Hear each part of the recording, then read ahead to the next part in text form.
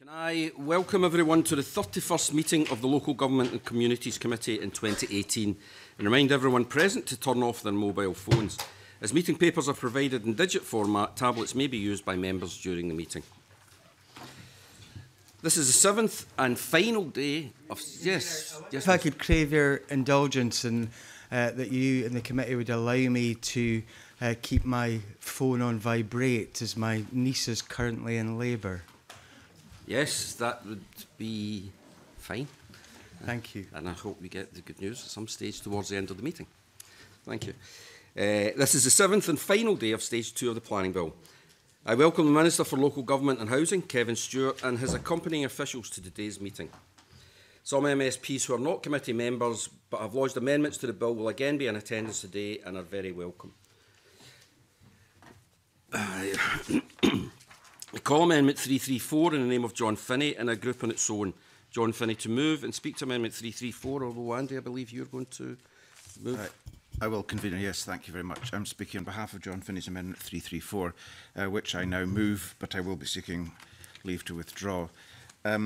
Enforcement charters seek to ensure that the polluter pays principle is adhered to through periodic compliance reporting. The collapse of Scottish Coal in 2013 left an estimated restoration funding shortfall of $200 million and significant negative impacts on communities and the environment. And a central issue in that was the lack of adequate periodic compliance monitoring.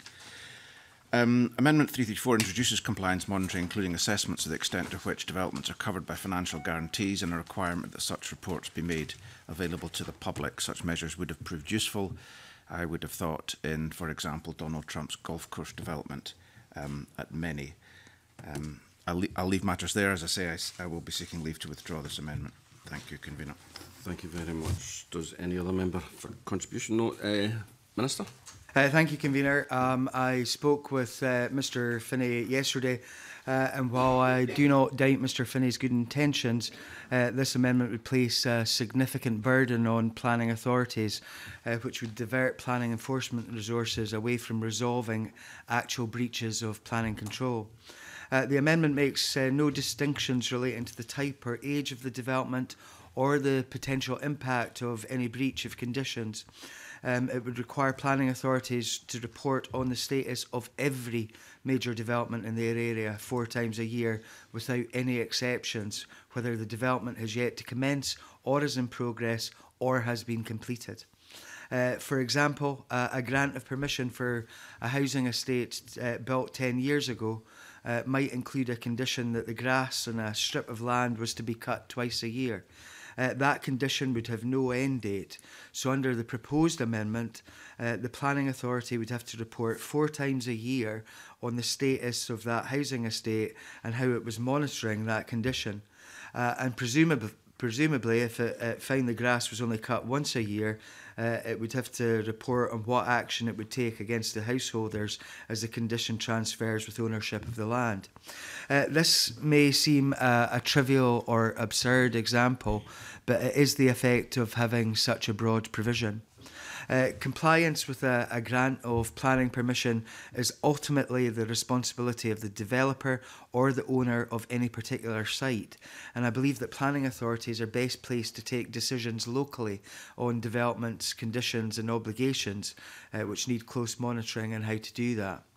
I recognise that some developments, such as mineral workings, are a different case from buildings, as planning conditions may relate to their ongoing operations and restoration once they cease operating. They may well be the kind of development that planning authorities could be expected to monitor more regularly, but even so, that monitoring should be proportionate and based on risk for each case. I do not support the amendment as it stands. As I say, I have spoken to Mr Finney and have made some suggestions around about talking to officials about trying to get the true intention of the amendment in better shape for Stage 3.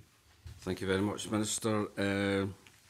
Andy Whiteman to wind up and press a withdrawal.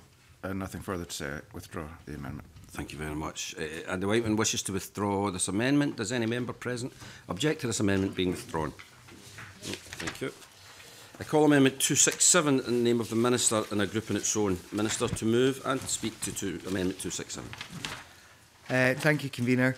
This is a largely technical amendment. Section 23 of the bill introduces powers for a planning authority or the Scottish ministers to register a charging order where they have taken action to ensure compliance with a planning enforcement notice or amenity notice. This will help to ensure that the costs of taking action are recovered, which should in turn encourage authorities to take action. New section 158D, inserted by section 23 of the bill, requires that a charging order must be in a form prescribed in regulations. This helps Registers of Scotland by ensuring that all the correct information is provided in a standard format. This amendment inserts the same requirement in relation to the document discharging the order once payment has been made, and I move Amendment 267 in my name, Convener. Thank you very much. Would you like to wind up, Minister? I'm happy, Convener. Thank you. The question is that Amendment 267 be agreed to. Are we all agreed? Yes. Therefore, Amendment 267 is agreed to. The question is that Section 23 be agreed to. Are we all agreed? Yes. Okay. I call Amendment 310 in the name of Andy Whiteman, already debated with Amendment 326. Andy Whiteman to move or not move? Not moved. Thank you. I call Amendment 311 in the name of Andy Whiteman, already debated with Amendment 326. Andy Whiteman to move or not move? Not moved. Thank you. I call Amendment 312 in the name of Andy Whiteman, already debated with Amendment 326. Andy Whiteman to move or not move? Not moved. Thank you. I call Amendment 23 in the name of Graham Simpson, already debated with Amendment 326. Graham Simpson to move or not move? Excuse me. Moved. The question is that Amendment 23 be agreed to. Are we all agreed? Yes. Those in favour of Amendment 23?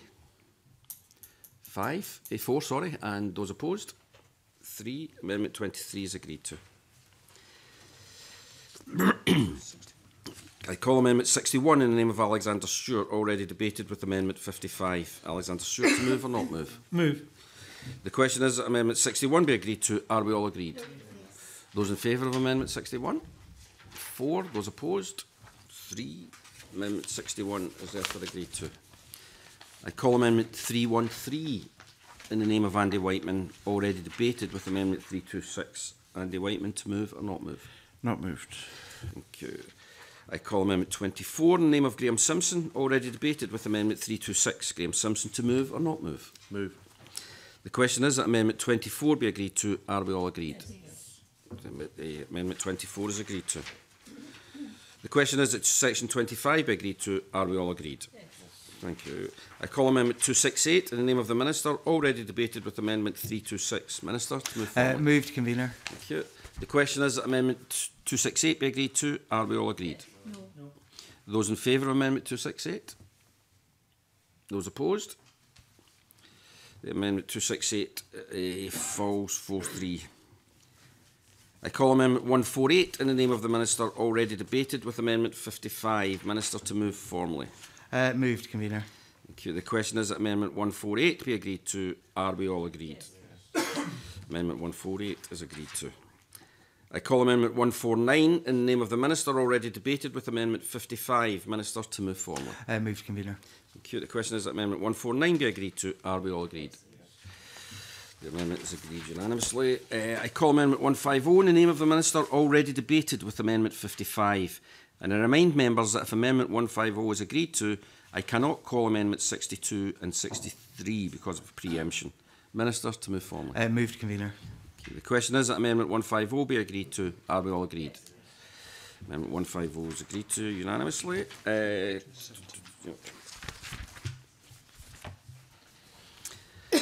I call Amendment 17 in the name of Graham Simpson, already debated with Amendment 326. Graham Simpson to move or not move? Moved. Thank you. The question is that Amendment 17 be agreed to. Are we all agreed? Yes. Those in favour of Amendment 17? 5. Those opposed? 2. Amendment 17 is agreed to.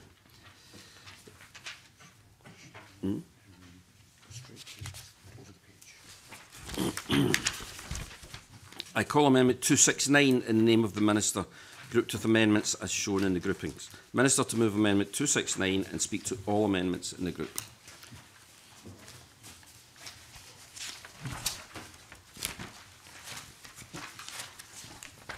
Convener, this is a group of technical amendments which I hope will be uncontroversial.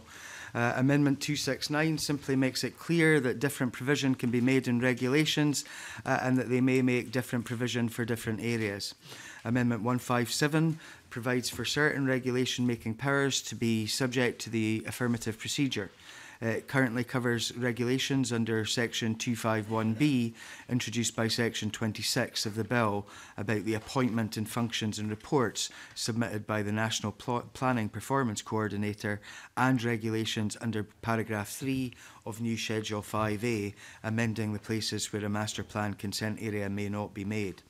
It also refers to Section 3AB2, which would have been included by Amendment 116 had that been agreed. Clearly, this will need to be tidied up at stage 3, and I would suggest it could also include other powers which have been inserted during stage 2, which are subject to affirmative procedure. But I would ask the committee to agree this amendments today to implement the government's commitments on the powers listed. Amendment 275 is to assist clarity in the legislation. It provides that ministers may, by regulations, amend certain provisions. So rather than referring to the date on which something came into force, it will give the actual date. This will save readers having to go back and find out when a particular provision was commenced, which is not always easy. I would ask the committee to agree to these technical amendments, Convener. Thank you very much. Does anybody, any other member want to comment? No. In that case, Minister, would you like the opportunity to wind up? I'm fine, thank you, Convener. Okay. The question is that Amendment 269 be agreed to. Are we all agreed? Yes. Amendment 269 is agreed to. I call Amendment 151 in the name of the Minister, already debated with Amendment 55. And Minister, to move formally. Moved, Convener. Thank you. The question is that Amendment 151 be agreed to. Are we all agreed? Yes. Amendment 151 is agreed to. I call Amendment 158 in the name of the Minister, already debated with Amendment 184. Minister, to move forward. Moved, Convener. The question is that Amendment 158 be agreed to. Are we all agreed? Yes. Amendment 158. Yes? Yes. Amendment 158 is agreed to. I call Amendment 18 in the name of Graham Simpson, already debated with Amendment 326. Graham Simpson, to move or not move? Moved. The question is that Amendment 18 be agreed to. Are we all agreed? No. Those in favour of Amendment 18, please. 3. Those opposed? 4. Amendment 18 falls. Okay. I call Amendment 19 in the name of Graham Simpson, grouped with Amendments 330 and 322. Graham Simpson, to move Amendment 19 and speak to all amendments in the group. Thanks, Convener. I'll formally move Amendment 19. This revises the 1997 Act and would beef up protections for national scenic areas. The Act currently reads, where it appears to the Scottish ministers that an area is of outstanding scenic value in a national context and that the special protection measures specified in subsection 2 are appropriate for it, they may by direction designate the area as a national scenic area. Where any area for the time being designated as a national scenic area, special attention is to be paid to the desirability of safeguarding or enhancing its character or appearance in the exercise. Removing the words "the desirability of" would give an extra level of protection to these areas. The phrase is in itself subjective. Wording needs to be tight in legislation, as we've seen throughout stage 2, and this is not. The Minister could regard it as desirable to safeguard or enhance the character of an area, while someone else could take the opposite view. Removing the words would leave the paragraph reading that, quote, special attention is to be paid to safeguarding or enhancing its character or appearance in the exercise. And I think that's more robust, and I'm backed on this by the National Trust for Scotland. So that's that amendment. I'd like to discuss Alex Cole's Hamilton's Amendment 322, which deals with wild lands. Now, we all value the wild lands of Scotland, Convener. They're among some of the most diverse natural environments in Europe. The rapid expansion of onshore wind farms has led to the worrying infringement of wildland. Often fragile ecosystems and peatland are disturbed by the installation and operation of wind turbines, and we think it's inappropriate, and the unique designation of wildland, along with their special protection measures, should be adhered to. However, I do have concerns around the drafting of Mr. Cole-Hamilton's amendment. There's a lack of clarity around the wildland definition. What does the amendment mean by, for example, semi-natural? Will there be a consultation to determine where this provision should be appropriately applied? Yes. I'm grateful to the member for taking an intervention. I think when I was working with clerks to draft this amendment, we felt a lot of those questions could be answered in statutory guidance behind the bill to determine what the definition of semi-rural meant. It was not necessary for the face of the bill. Okay, thank you. There's mention in the amendment of Scottish natural heritage. Have they been asked if they're happy with it? I haven't heard from them. Are we in danger of cutting off our noses to spite our faces here? Much of the Highlands could be considered wild land. If we're saying no to any development in these areas, then there's a danger of thwarting change which may be welcomed by locals and be economically beneficial. Now, Convener, I wouldn't normally quote a community council here, but I was quite taken by the submission from Donald Campbell, the chair of Durness Community Council. Mr. Campbell said, the proposed wildland policy risks having a detrimental effect on development and sustainability within our communities. The current regime works, he says. In Wildland Area 34, Ray Castley Wildland Area, we have 2 hydro power stations, a commercial fish farm and a telecom station, and yet this is considered by SNH to be wild land. The income from these projects will encourage the estates to diversify their activities, becoming more self-sufficient and creating numerous jobs. This is important in ensuring that the jobs created will be supported over the long term, close quotes. And Community Land Scotland say the amendment, if passed, could have a, quotes, significantly detrimental impact on rural repopulation. Due to these concerns, Convener, I'm unable to support the amendment. I've finished. Okay, thank you, Graham. Rhoda Grant to speak to Amendment 330 and other amendments in the group. And thank you, Convener. Recently published research report by Community Land Scotland and Inherit, the Institute of Heritage and Sustainable Human Development, found that communities feel locked out of Scottish landscape policy due to the participation deficit that leaves the designation process largely the preserve of landscape professionals. This community participation deficit, identified by Community Land Scotland and Inherit report, is contrary to the principle of community empowerment that was legally enshrined by this Parliament. And in order that these designations work properly, local people must have ownership of them and should be involved in how the designations are managed and operated. If I can just quote a little from the report, the interviews indicated that there is a strong sense of exclusion from the process of assessing and designating landscapes and from making key decisions about landscape matters. It goes on, the interviews indicated that the effects of this deficit can be subtle but profound. Exclusion breeds a sense of insecurity and alienation as people feel locked out of decisions that affect their lives and feel that things that matter to them are not being recognised. Amendment 330 only applies to national scenic areas. It seeks to involve communities by putting an obligation on Scottish ministers to consult with them with regard to the management of local designations and to report on that consultation as part of their annual report. While this amendment focuses on national scenic areas, there may be scope at stage 3 to extend its coverage to include all natural heritage and historic designations if there was an appetite within the Parliament for that to happen.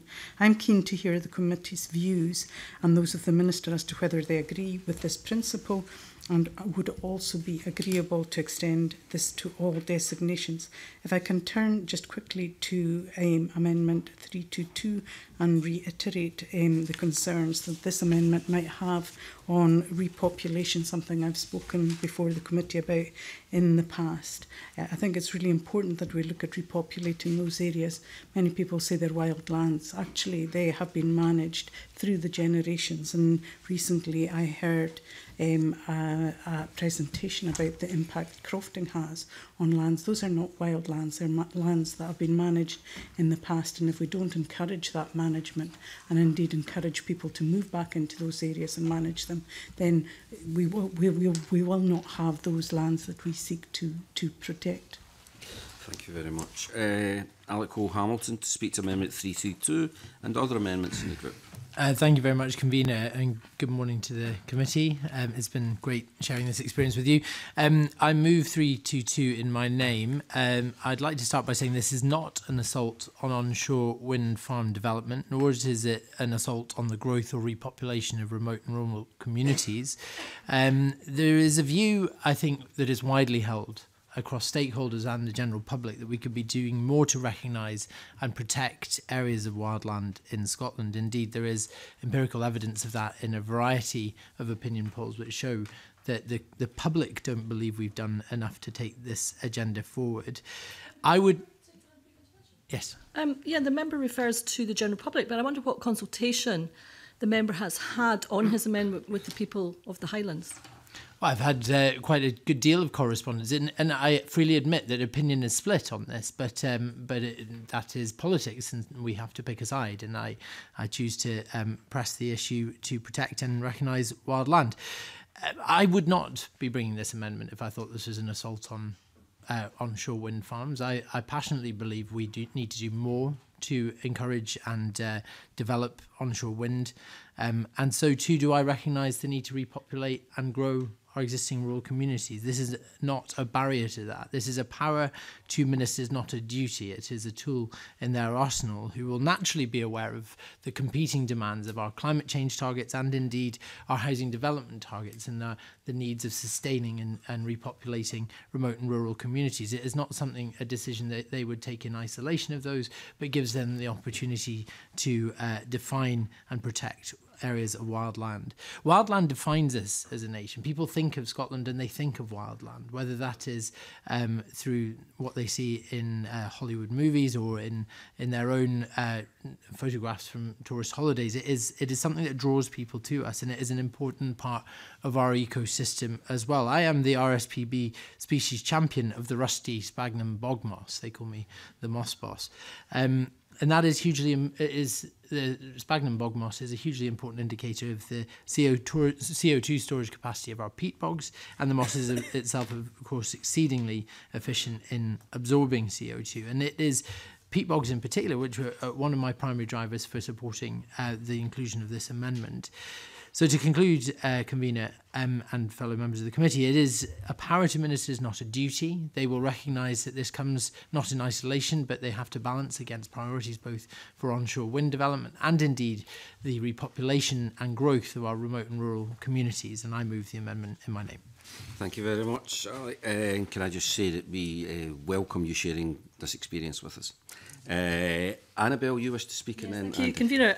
I would like to make some comments specifically about Amendment 322, and I will not be supporting this. I do not believe that you can rule out in all circumstances development on such land, and I would ask, what about the right of the people of remote rural communities to have homes and to be able to continue to croft? I quote in that regard Izzy McPhail, a land expert and resident in Assynt, who described the wildland designations impinging on common grazings of North Assynt. And she told Community Land Scotland at their AGM in Stirling in May of this year, and I quote, "This so-called wild land is our domestic space for food harvest." So that was the view of, certainly.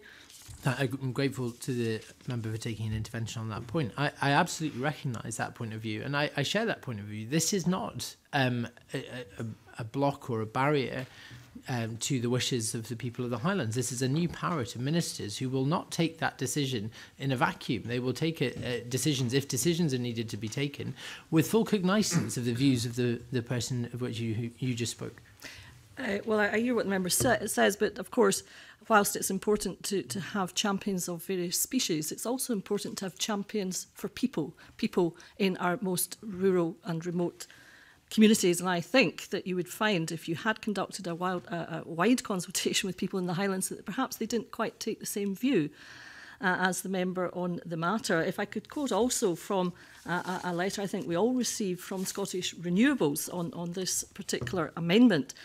They say, and I quote, the broad definition of wild land, and they go on to say, could conceivably exclude the development of any onshore wind, hydropower, solar or bioenergy scheme in Scotland. And they conclude that, therefore, indeed, a blanket designation like that set out in the proposed amendment to the bill could have a very detrimental impact on progress towards Scotland's renewable energy and climate change targets. I think those are very serious considerations to be taken into account indeed. And so for all the reasons that I have just explained, Convener, I will not be supporting Mr Cole-Hamilton's amendment. Thank you very much, Andy. Thanks very much, Convener. Briefly on Amendment 330, I don't see the need for that amendment. On Amendment 322, wild land areas, we could, if we had the time, debate this for a very long time. It's quite a substantial policy question. As Mr Cole-Hamilton knows, the wild land concept already has a role in the planning system, and this amendment would essentially, were ministers to be minded to actually implement the power they're being given, put that on a statutory footing. I'm not persuaded at this moment that that is an appropriate thing to do. I'm sympathetic to the notion, but it is a major policy change to create a new statutory designation, or rather to give ministers the powers to do that. I say I'm sympathetic, but I also have quite substantial problems with the very concept of wild land. I always have done, and I say that as someone who used to be a trustee of the John Muir Trust. As SNH say in its landscape policy in existing wildland areas, and I quote, measuring wildness is inherently difficult as it's a subjective quality experienced differently by different people. So the decision we have before us today is a fairly straightforward decision as to whether, in fact, we follow Mr Cole-Hamilton's proposition that this should be put on a statutory footing or not. I'm not persuaded that this is the time to do that. I'm not persuaded that the argument has been sufficiently rehearsed and debated. I see arguments on both sides, but I'm not persuaded at this stage. So I'll be voting against both amendments. I'll be supporting Graham Simpson's Amendment 19. Thank you very much. Minister? Thank you, Convener. These amendments highlight a key tension about how we manage our wild and scenic areas, which are so important to Scotland's identity and international image, while also ensuring the sustainability of the communities that live and work there. The committee has already agreed to amendments put forward by Ms Grant that will require both the National Planning Framework and local development plans to take into account depopulation in rural areas and to support resettlement where that is appropriate. Ms Grant has spoken eloquently about the importance of supporting vibrant communities in these areas. We must be very careful about projecting an urban-centric view of our landscapes onto rural areas if we want them to thrive. The special protection given by formal designation of wildland areas could have significant repercussions for communities in these areas. It would therefore be necessary to take special care over the extent and the location of any designated wildland area to take all of this into account. Even taking account of existing wildland maps, it could not be assumed that the same areas of land would be designated. Wildland is already given strong protection in national planning policy, and this government recognises the value of wildland in Scotland and sought to achieve a reasonable balance in the current Scottish planning policy between protecting these areas without unduly restricting rural development. However, it is clear that not everyone feels we got that balance right.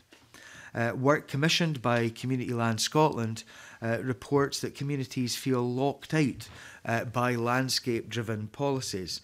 Some have suggested that rather than wild land, these areas should be known as clearances country.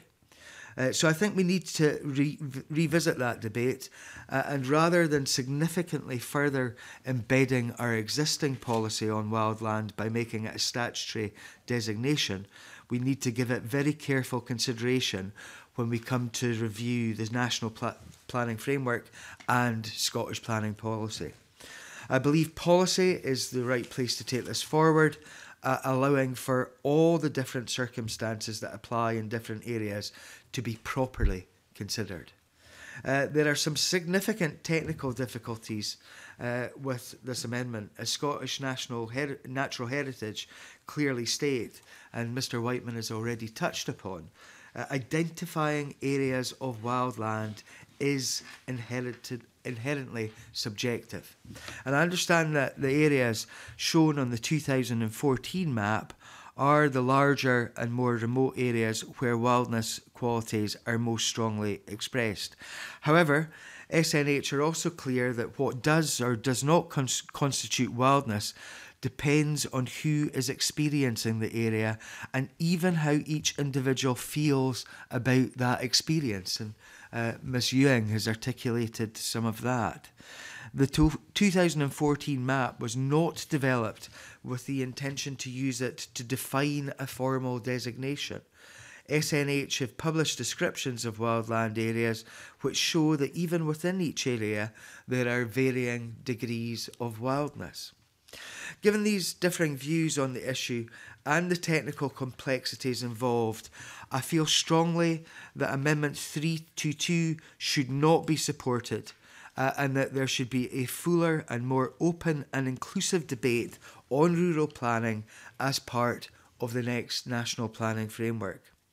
This would be at risk if this bill added more weight on one side by giving wildland areas such a statutory designation. This is a sensitive issue that needs flexible solutions tailored to individual areas.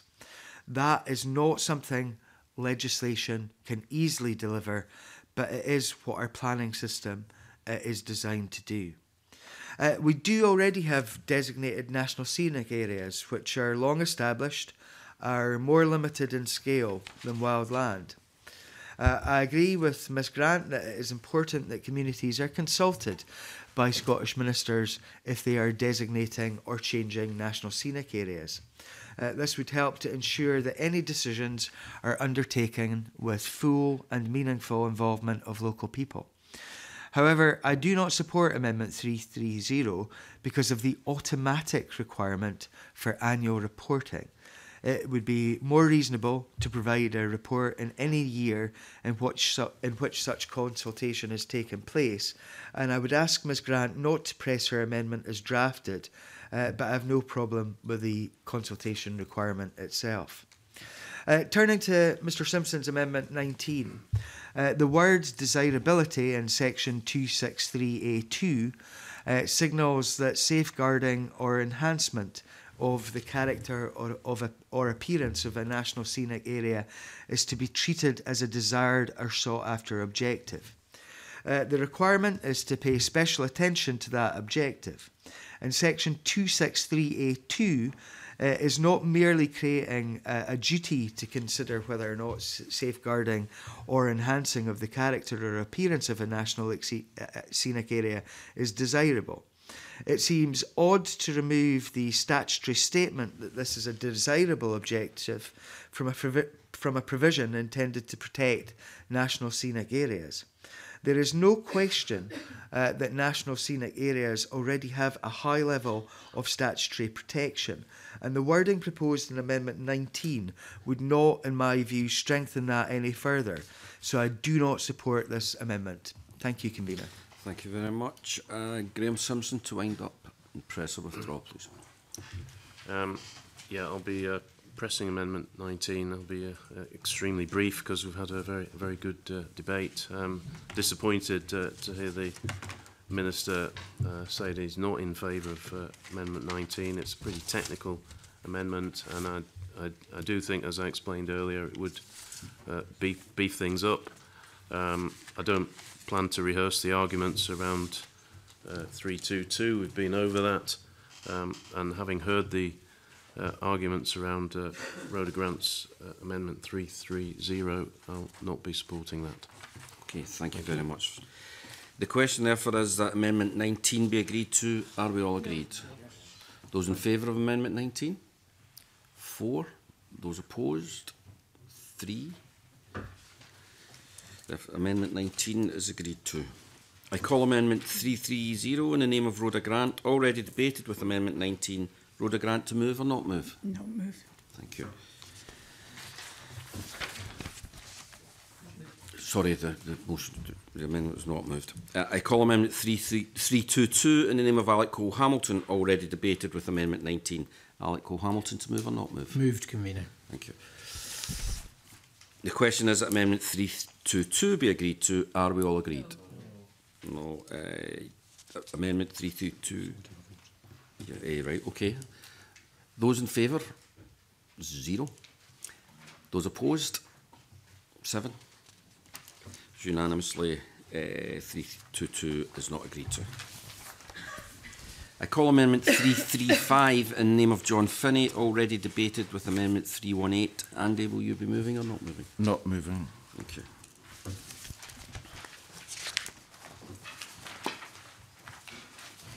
I call Amendment 81 in the name of Graham Simpson in a group on its own. Graham Simpson, to move and speak to Amendment 81.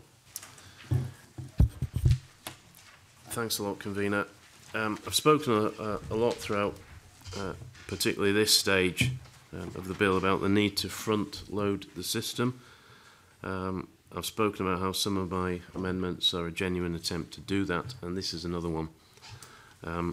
The amendment would mean councils having to compile lists of locally significant buildings and inviting residents to suggest what should be on those lists. The amendment would allow local residents to nominate buildings for inclusion in this list and for there to be an appeal mechanism to ensure the buildings are properly protected. Now, this does stem from personal experience, and it's what led me to conclude that we need a better system for protecting what we value. I will be extremely brief in this one. There was a very old, centuries-old pub near where I live. It doesn't matter if it was a pub or not. It's in East Kilbride, a new town. It doesn't have many old buildings, but people really valued that building. And there was a proposal to demolish the pub. Nobody wanted it to be demolished, but demolished it was because there was nothing in place legally to stop that. And I just felt that wasn't really an acceptable position. I thought we should be looking for something better.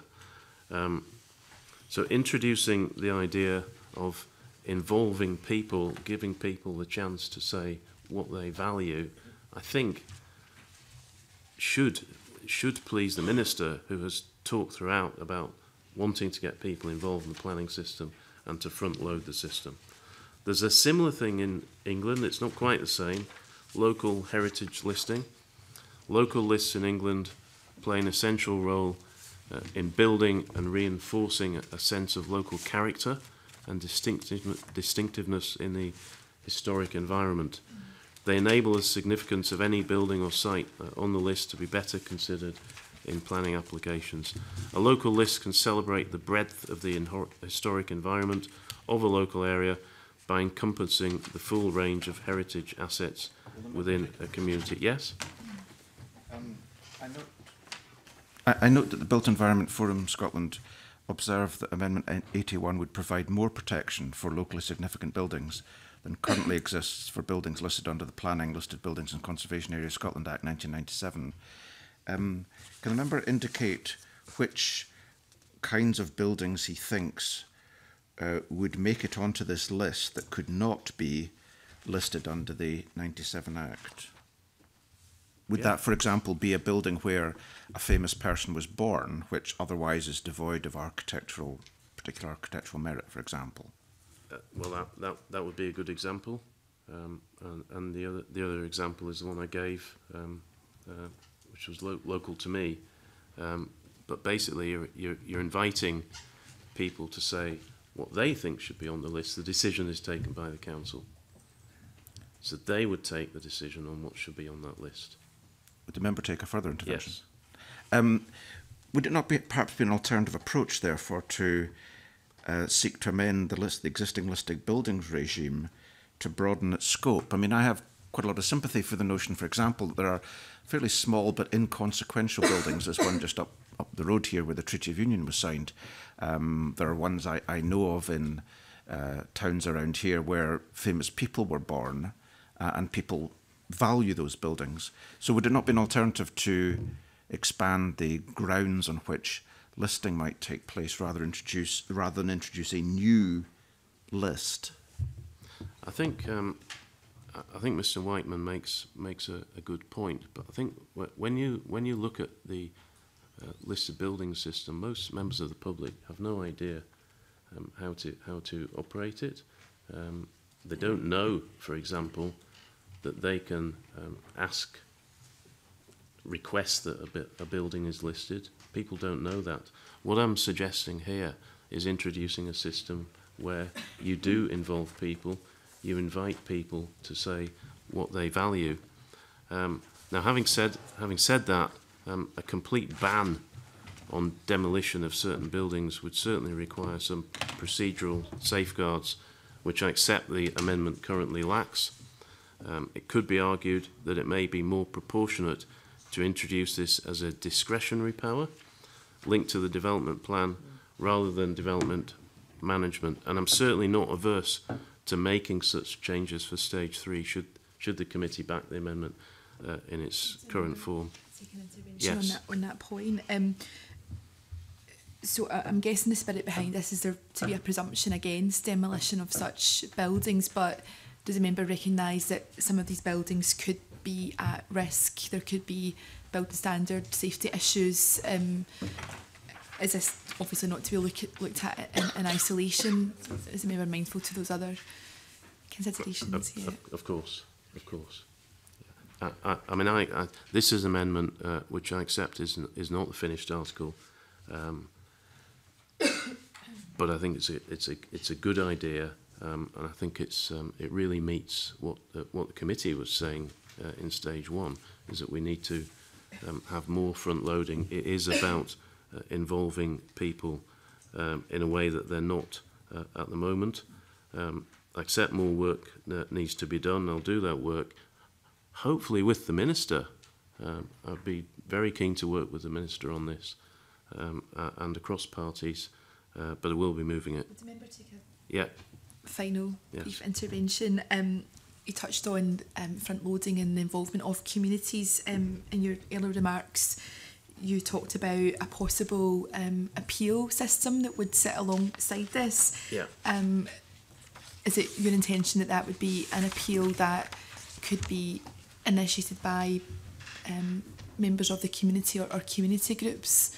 Or are you thinking more about the owner of the buildings? I was thinking more of the owner, because obviously if you put somebody's building on a list, they may take a different view. So I think there needs to be, we need to safeguard people who own the buildings as well, and that was the intention behind that. But you want to leave that up to ministers who has that right of appeal. Okay. Yeah. Thank you very much. Minister? Convener, if I could make a general point first before I turn to the amendment itself. I can only deal with the words on the page in front of me. It's up to members to ensure that amendments they put forward do what they intend them to do. There has been much talk in recent weeks of fixing things at stage 3, but the best opportunity for scrutiny of the details is now during stage 2. And no one can guarantee that that will be accepted at stage 3 and whether a necessary fix will be agreed to. And members must be aware that whatever is agreed at stage 2 may end up on the statute book. So if the amendment does not say what they intend it to achieve, I recommend that folk don't move these amendments. If I can turn to the matter at hand, Convener, the Government understands the value and the importance that people place on the historic environment and local heritage where they live and work. And it's clear that people want a listing system that recognises buildings of local importance that may not qualify for national listing. In a consultation by Historic Environment Scotland in 2017, 89% of respondents wanted such a system in their area, and 70% of those wanted to be involved in that process. Scottish planning policy already encourages decision makers to consider the interest of undesignated heritage.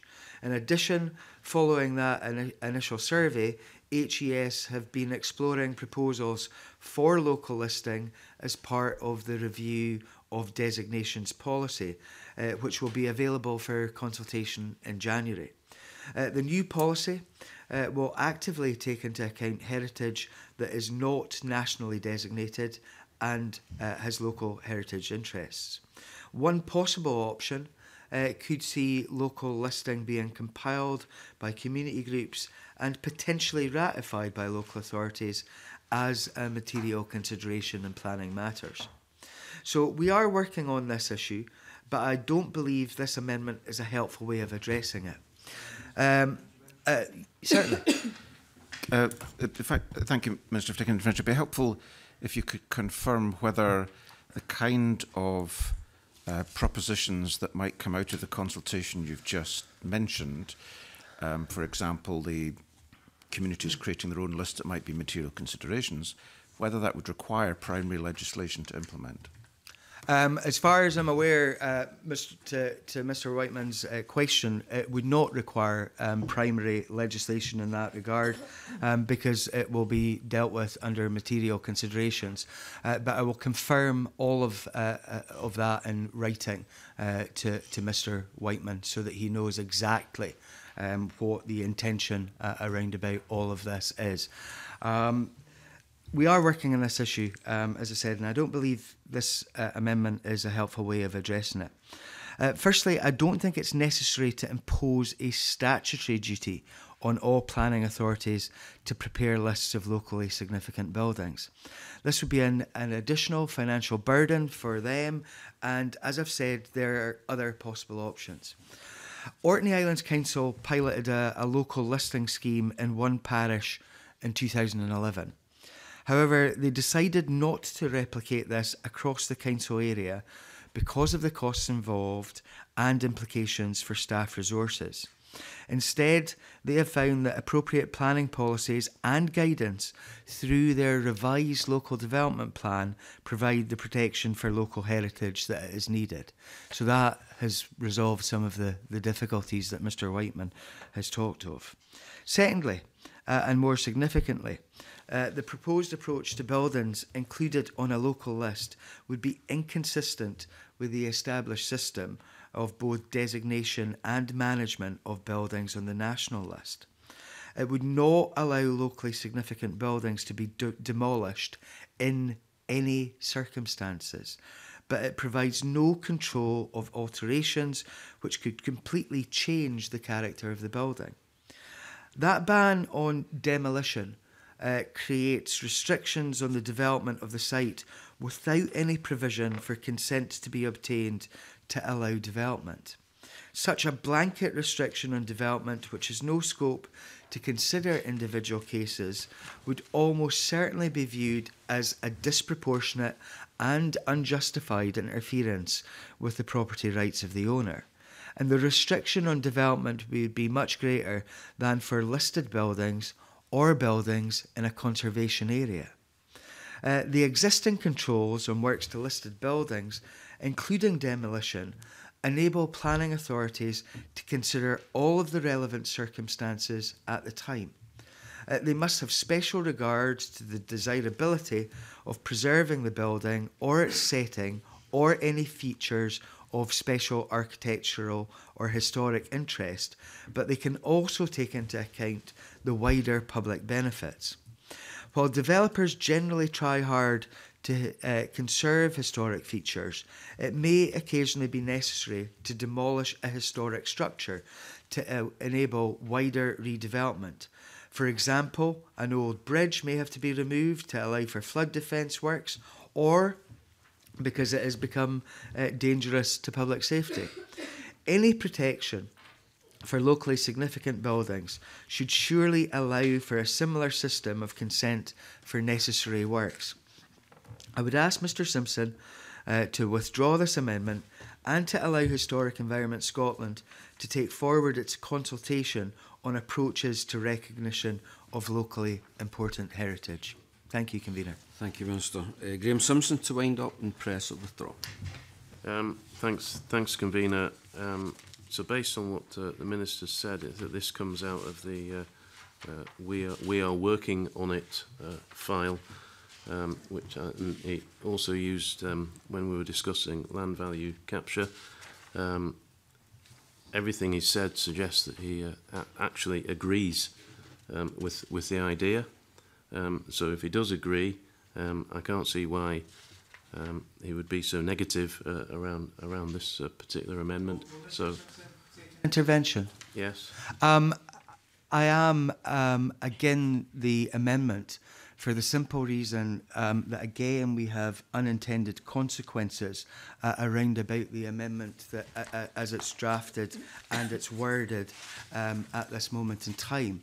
And I would reiterate the point that the amendment as it stands would not allow locally significant buildings to be demolished in any circumstances.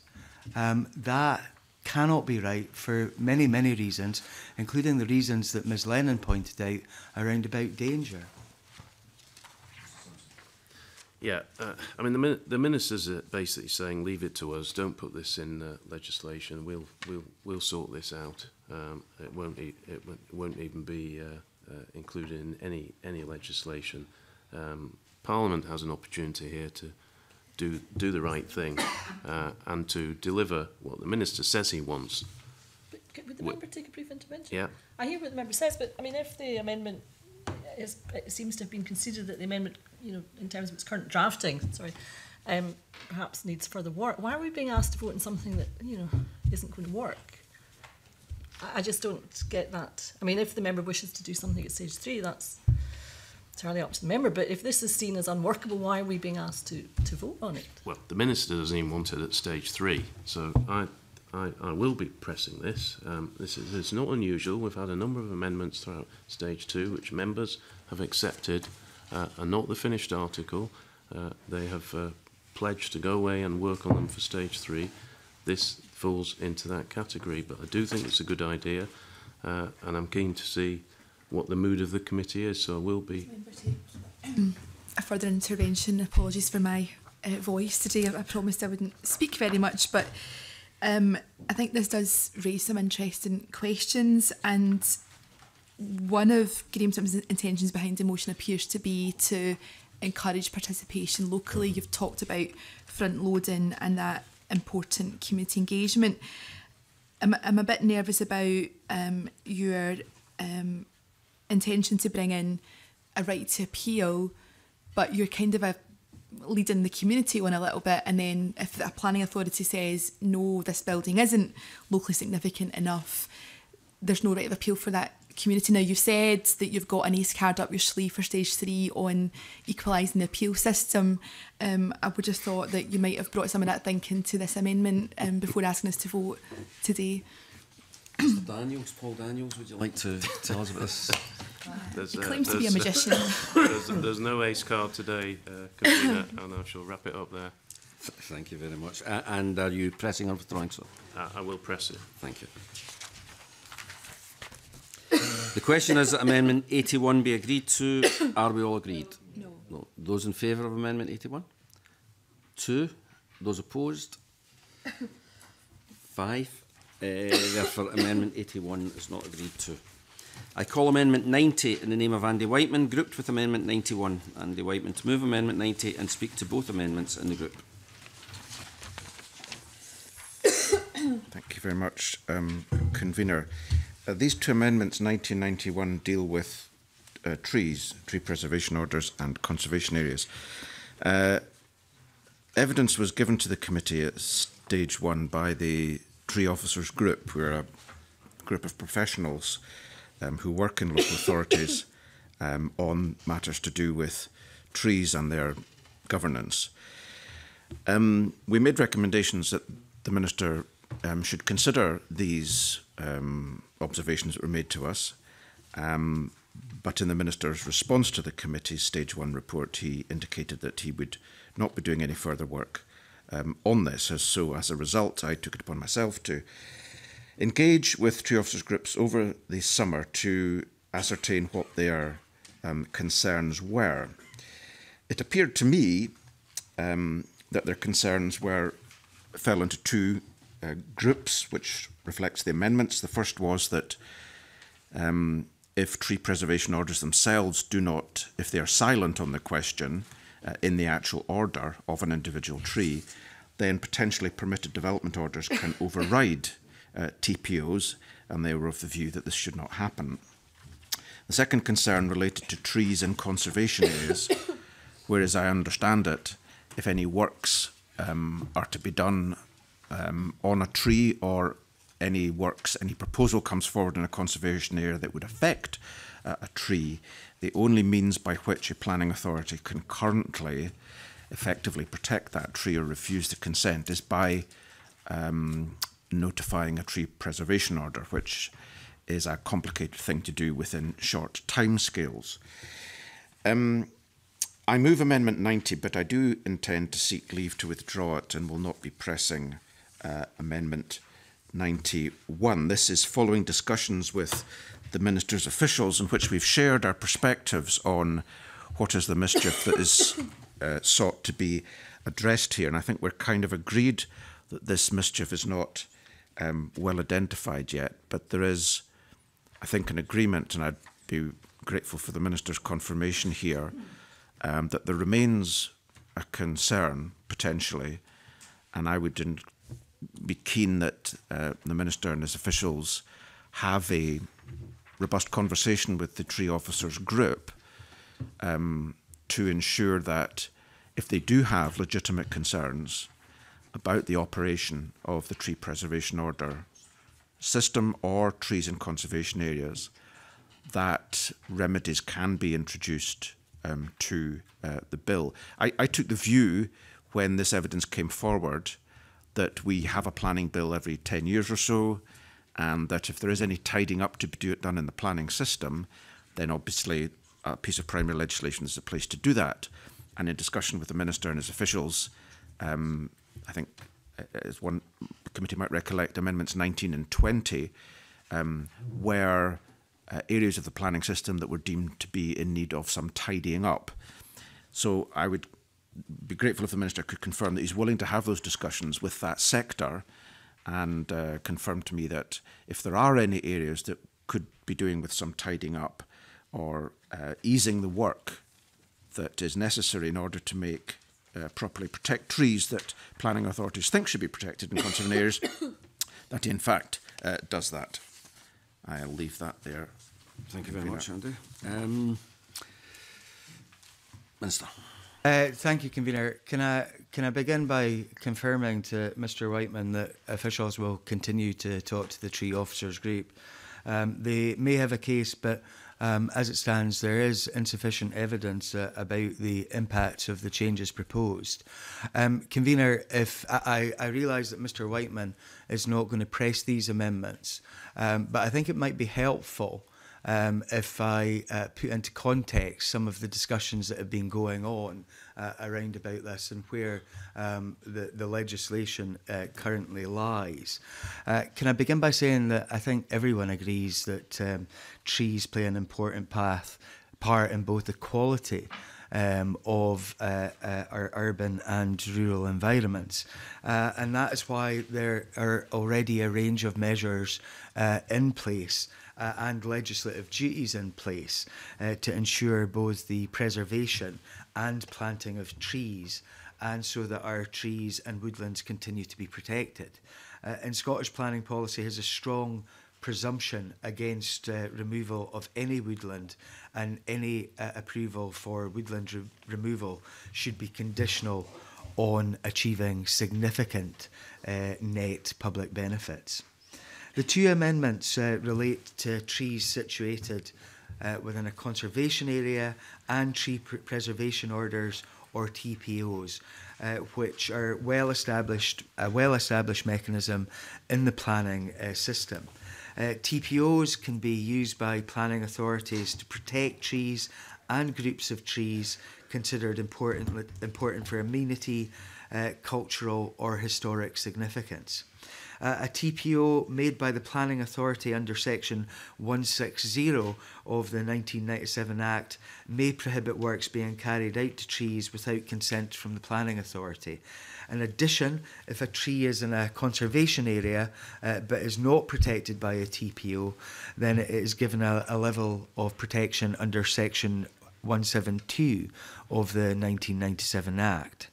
In terms of Section 172, it is an offence to carry out certain works, such as uprooting, felling or lopping to such a tree without first notifying the planning authority, and so giving them an opportunity to protect the tree by making a TPO. And they must do that within 6 weeks of the notification, otherwise the works can go ahead. A grant of planning permission, whether granted through permitted development or through a planning application being approved, does not itself remove the protections provided to trees by a TPO or in a conservation area under Section 172 of the 1997 Act. However, a TPO may itself include exemptions from the prohibition on works without consent, which it creates.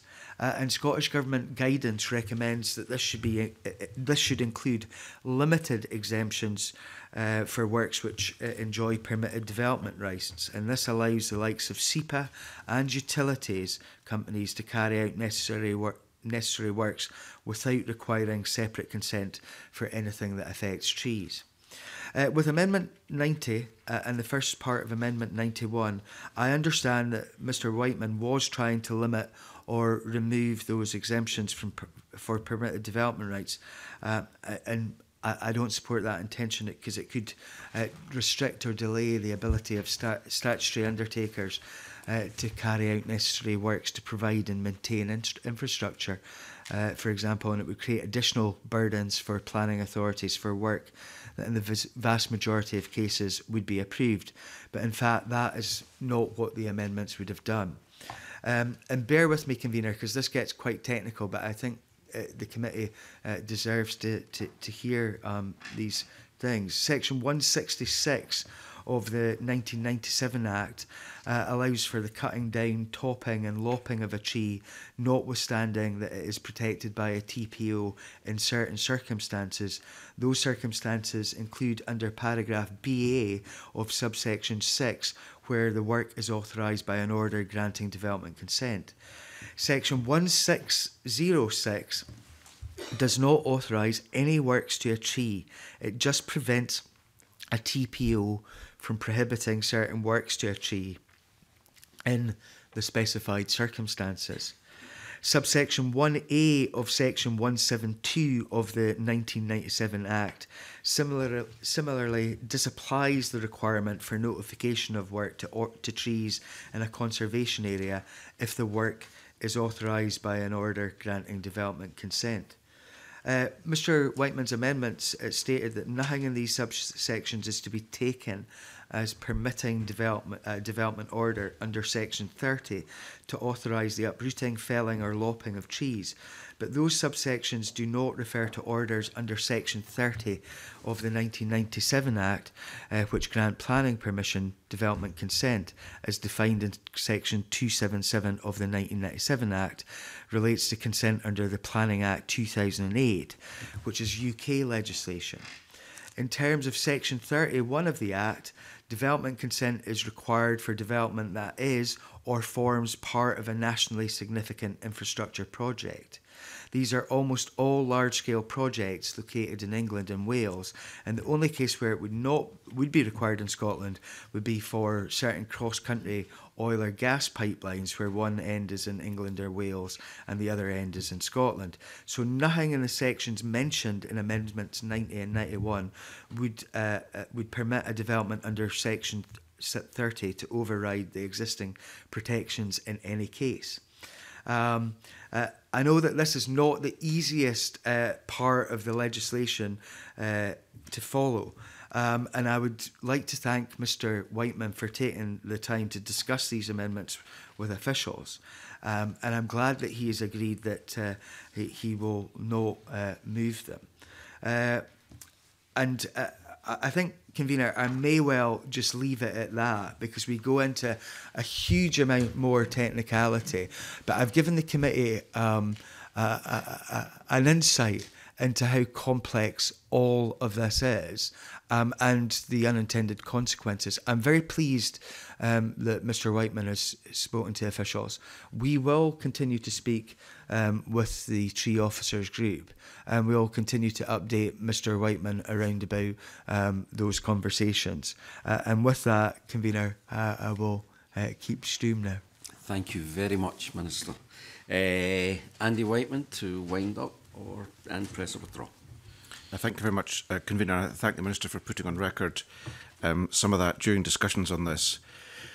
I did encounter the 2008 Act, the UK statute on national infrastructure, and I would just put on the record that it appeared to me that some planning authorities were interpreting the consequential provisions of the 2008 Act as they were inserted into the 97 Act incorrectly. Whiteman will take an intervention. If Mr Whiteman wants to pass on those authorities where he thinks that they are interpreting the legislation incorrectly, we will have a look at that and we'll talk to and write to the authorities concerned. And to go a bit further than that, if we find out that this is a widespread scenario, I'm more than willing to write to all authorities to clarify or get the Chief Planner to do so. I thank the Minister for that. I'm not sure I intend to tell tales out of school. Some of this information I deduce from conversations I had. But I think the Minister gets the point that there is potentially some confusion in this area, and B, potentially some clarification and tidying up that needs to be done to ensure that the important work of protecting trees, particularly in conservation areas, could be more effectively administered. Am I withdrawing or not moving 90? I think I'm seeking leave to withdraw it. Yeah, okay. Thank you very much. Andy Whiteman wishes to withdraw his amendment. Does any member present object to this amendment being withdrawn? Thank you. I call Amendment 91 in the name of Andy Whiteman, already debated with Amendment 90. Andy Whiteman to move or not move? Not moved. I call Amendment 152 in the name of Gordon Lyndhurst, grouped with Amendments 182. Gordon Lyndhurst to move Amendment 152 and speak to both amendments in the group, and welcome, Gordon. Thank you very much, Convener. Just to set out very briefly, the purpose of Amendment 152 is simply to stop a gap in the current legislative scheme. That gap means that neighbour notification for consent is required if a building is not listed, but is not required if a building is listed. This is not only counterintuitive, but it places listed buildings on a less protected level than non-listed buildings. and this in turn can affect not just owners of buildings, but tenants and residents of such buildings. Neighbours in listed buildings are often only aware that works are to be carried out and that listed building consent has been granted when workmen arrive and start carrying out works such as forming openings in walls, which may have structural implications in a building, installing additional bathroom facilities, which can affect drainage, or altering communal spaces, which can affect things as serious as fire safety. So all that this amendment does is seek to remove the anomaly that means that neighbour notification requirements are not required for listed buildings, and it simply makes the requirement the same for both listed and unlisted buildings. The amendment has the support of Edinburgh World Heritage, the Coburn Association, and the Built Environment Forum Scotland. I should say, in the interest of transparency, that I am an owner of a flat in a listed building in Edinburgh. I would move the amendment 152. I'm happy to take any questions from committee members. Okay, thank you. You'll get the chance. Maybe people will want to ask when you're winding up. Andy Whiteman to speak to Amendment 182 and other amendments in the group. Thank you very much, Convener. I support Gordon Litthurst's amendment 152. My amendment 182 was lodged with the intention of sending a signal to the owners of listed buildings who are doing nothing with them, but apparently waiting for the day the building becomes too dangerous and has to be demolished. It seeks to send a signal within the planning system and make clear that there's a presumption against the use of that building for any other purpose other than that would affect the reason for the listing. Now, I'm aware that this is a very potentially blunt tool, and I'm also aware that presumptions against, or indeed presumptions for, are things that this committee has not been persuaded make good law in planning. I'm also aware that much of this, the intention of my amendment here would be better secured under property law reform.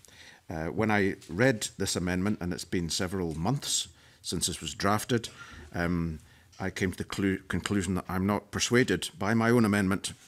It has some flaws in logic. It's good to come fresh to these things, and I will not be moving it when invited. Thank you, Convener. Thank you very much. Can I congratulate the member on his honesty? Does anybody else have any contribution in that case, Minister? Convener, Amendment 152 in the name of Gordon Lyndhurst would lead to significant duplication for both planning authorities and the neighbours of buildings subject to listed building applications.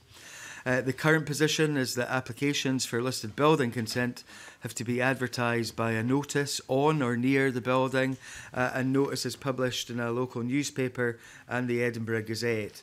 Where external works are considered development that affect the character or appearance of the building, a separate planning application is required, and this triggers direct notification to neighbouring premises. In both cases, the notice must allow at least 21 days for representations to be made. This amendment would mean that in many cases where external works are proposed to a listed building, neighbours would receive 2 notifications and quite possibly would feel the need to make 2 representations. They would also receive notifications for internal works, such as the fitting of a new kitchen or redecoration, which are unlikely to have any impact on neighbours. Very briefly. Thank you, Minister. Does the Minister accept that when the planning authority is taking matters into account, they can only take into account representations on the application in front of them? So if someone's made representations to a separate application, for example, a planning application, would that not be a matter for that application alone? And in terms of material considerations for the listed building consent, would they not have to look at the submissions in front of them to that application? What we have here is a situation of duplication, and I'll come back to some of these points in a little while. Duplication which adds to the bureaucracy when I think that most of us have agreed that we actually want to streamline the system and get rid of bureaucracy. And beyond that, I find it, if you wait a second, I find it rather bizarre, you know, that you have to notify your neighbours if you want to redecorate or put in a new kitchen. You know, that may be fine for those folks that want to keep up with the Joneses and find out what everybody's doing. But I don't think that that's necessarily a requirement. Mr. Lyndhurst, I'll take, convener. The Minister talks of duplication, but if something is simply advertised in the press, who spends their whole evening reading notifications in the press every day or week of the year to make sure their neighbour is not submitting an application? I don't think that's a valid comment on this.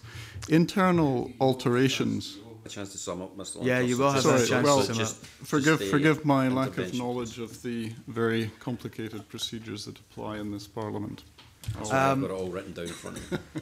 Convener, no fees are charged for listed building consent, so this would also be a substantial additional burden for planning authorities with no income to support it. And representation on listed building application is likely to be on the same grounds as on the planning application, and as most folk would be unlikely to understand the difference. The notification and advertisement requirements are set out in regulations. Mr. Lyndhurst has tried to import wording from the planning regulations into the primary legislation on listed buildings.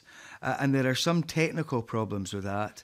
I am happy to consider whether there are any significant gaps in the current arrangements and to amend the regulations if necessary. But this amendment as it stands goes much too far, and I really cannot support it. Thank you, Minister. Gordon Lyndhurst to wind up and press or withdraw the amendment. Well, the Minister's comments are not persuasive in my submission. The reason that they do not assist proprietors in a block, for example, internal alterations can be major. They can affect other properties within a block, for example, in a listed building, installation of a new bathroom in a flat above the flat below. The flooding possibilities that arise out of such things, alterations of alterations. Well, I think the Minister's had his say, and well, I'll allow him to intervene briefly, perhaps. Thank you. It's not just a newspaper advert, as Mr. Lyndhurst well knows. The listed building application requires a notice to be displayed in the building as well. So it's not just newspaper advertising, it is a notice that has to be displayed. Well, I think as the Minister well knows, such advertisements are not always displayed prominently in a place where a proprietor of a building will see it. And indeed, a proprietor may wish to have notification but have a flat let out on a long-term to a long-term tenant, for example. The tenant may not see the significance of a notice that happens to be placed on a street railing some distance from the flat they live in. So I think internal alterations can be very significant, fire safety implications, other matters that I've touched on, and that is something that a proprietor is not notified of, and in an individual sense, in a way that a proprietor will realise what is going on and take notice of it. So I do press. No, I won't at this stage, Minister. I do press the amendment. Okay, thank you very much. Yeah, for the question is Amendment 152 be agreed to? Are we all agreed? Yes. Those in favour of Amendment 152? 4. Those opposed? 3. 152 is therefore agreed to. Okay. I call Amendment 182 in the name of Andy Whiteman, already debated with Amendment 152, and Andy Whiteman to move or not move. 182. That's the one that doesn't persuade you, Andy. This is the one that doesn't persuade me. All right. Yeah, no. Still arguing with himself. Not moved. Thank you. I call Amendment 231 in the name of Rhoda Grant and a group on its own. Rhoda Grant, to move and speak to Amendment 231. I move Amendment 231, which makes provision for compulsory acquisition of land that has been identified for the resettling of previously inhabited settlements in local development plans. I've spoken at previous meetings about the need to repopulate many rural areas, and I won't rehearse these arguments now. This amendment therefore provides a means to resettle land as identified in such plans and for that purpose. This is a useful backstop power for furthering resettlement of land, and of course any such power of compulsory purchase can't be used unless as a final step when the sale of land is otherwise not going to happen. In this case, it could only be used if that land had been allocated in the local development plan and had therefore been subject to public consultation, scrutiny and decision by the local authority. Without such ultimate powers, the cause of repopulation might be thwarted by powerful private interests. It's a useful power to have available. Having such powers focuses minds, but hopefully these powers will never be needed or used. But it does mean that does not mean that they should not exist, providing leverage to serve the public interest. Okay, thank you. Minister. Thank you, Convener. I've previously set out my thoughts on Rhoda Grant's amendments on rural resettlement, and I agree with the aim of addressing depopulation of rural areas, and that, in principle, resettling previously populated areas could help to achieve this. In earlier sessions, the committee has already supported amendments from Rhoda Grant and from Alistair Allen on this subject. And as a result, the desirability of increasing the population of rural areas and of allocating land for resettlement will need to be considered in the National Planning Framework and local development plans respectively.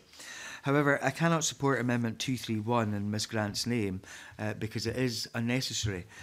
Local authorities already have the power under Section 189 of the 1997 Act to compulsorily acquire land by CPO in order to secure development or redevelopment where this is identified in a development plan, or where the land is required for a purpose which it is necessary to achieve in the interests of proper planning in the area. If an authority includes policies and allocates suitable locations for resettlement and local development plans and needs to compulsorily purchase the land to deliver that, the authority already has a mechanism for doing so under Section 189 as it stands. So I would ask Ms Grant to withdraw her amendment. Thank you. Rhoda Grant, to wind up, press or withdraw. Given the Minister's comments, I will not press the motion at this time. I will go and review what he has said and see if it adequately fulfils the purpose of my amendment. Thank you very much for that. Rhoda Grant wishes to withdraw her amendment. Does any member present object to this amendment being withdrawn? Thank you. The amendment is therefore withdrawn. I call Amendment 336 in the name of Claudia Beamish, grouped with Amendments 337, 338 and 339. Claudia Beamish, to move Amendment 336 and speak to all amendments in the group. Thank you, Convener, and I move Amendment 336. The new planning bill presents a logical opportunity to simplify, in my view, the processes on mineral working sites in Scotland, aligning planning with other areas of government policy. My amendments in this group cover mineral working sites and more specifically peatland extraction sites. Amendment 336, though it looks technical, is, I think, a simple amendment which adds nature conservation as a recognised after use for mineral working sites. Currently, Schedule 3 of the Town and Country Planning Scotland Act 1997 sets out 3 potential uses for land after being restored following mineral extraction: use for agriculture, forestry or amenity. This list fails to recognise nature conservation as a highly valuable option for former extraction sites. This could be the restoration of peatland habitats for carbon storage or the enhancement of biodiversity and other ecosystem services. The amendment stipulates that where nature conservation is the chosen aftercare use, it must meet the standard set by SNH. For a number of mineral extraction sites, this could be the most appropriate and locally desirable after use, and is sometimes supported by communities as well, and a standard to which developers should be required to adhere to. It could transform a scarred landscape to an important space for communities and nature. I'll move to my next amendment. 337 looks to tackle instances where mineral extraction sites are left dormant for a number of years and to rebalance the responsibility to operators rather than planning authorities. Existing legislation, Schedule 8, Old Mineral Workings and Permissions of the Town and Country Planning Act 1997, empowers a planning authority to assume that a minerals extraction site has permanently ceased working when it has been dormant for 2 years, and to therefore require the removal of machinery and the restoration of the site. However, the onus is wholly on the planning authorities to monitor whether sites are sitting dormant and for how long. It also does not prevent operators from leaving sites dormant for years, then revisiting operations without input from planning authorities. A 2009 report from DEFRA shows a huge lack of information for most sites, and that includes in Scotland. More than half the sites listed have unknown status. This amendment would mean that the operator, if the operator had left a site dormant and ceased operations for 2 years on a continuous basis or more, their planning permission is automatically suspended. Operators would then be required to proactively apply to the planning authority for permission to resume operations. And I do think, in view of the fact that planning officers are often really up against it in monitoring open cast and peatland dormant sites, that there's that perspective as well in terms of cost to local authorities. Members will know how these dormant and unrestored sites are a blight to communities and landscapes across Scotland. Auchencourse is an example of this. This could put some onus on the operator to keep their permissions up to date and better enable planning authorities to become aware of dormant sites, which might benefit from some enhanced scrutiny. 338, the next amendments, that and 339, look at bettering the processes surrounding the protection of peatlands.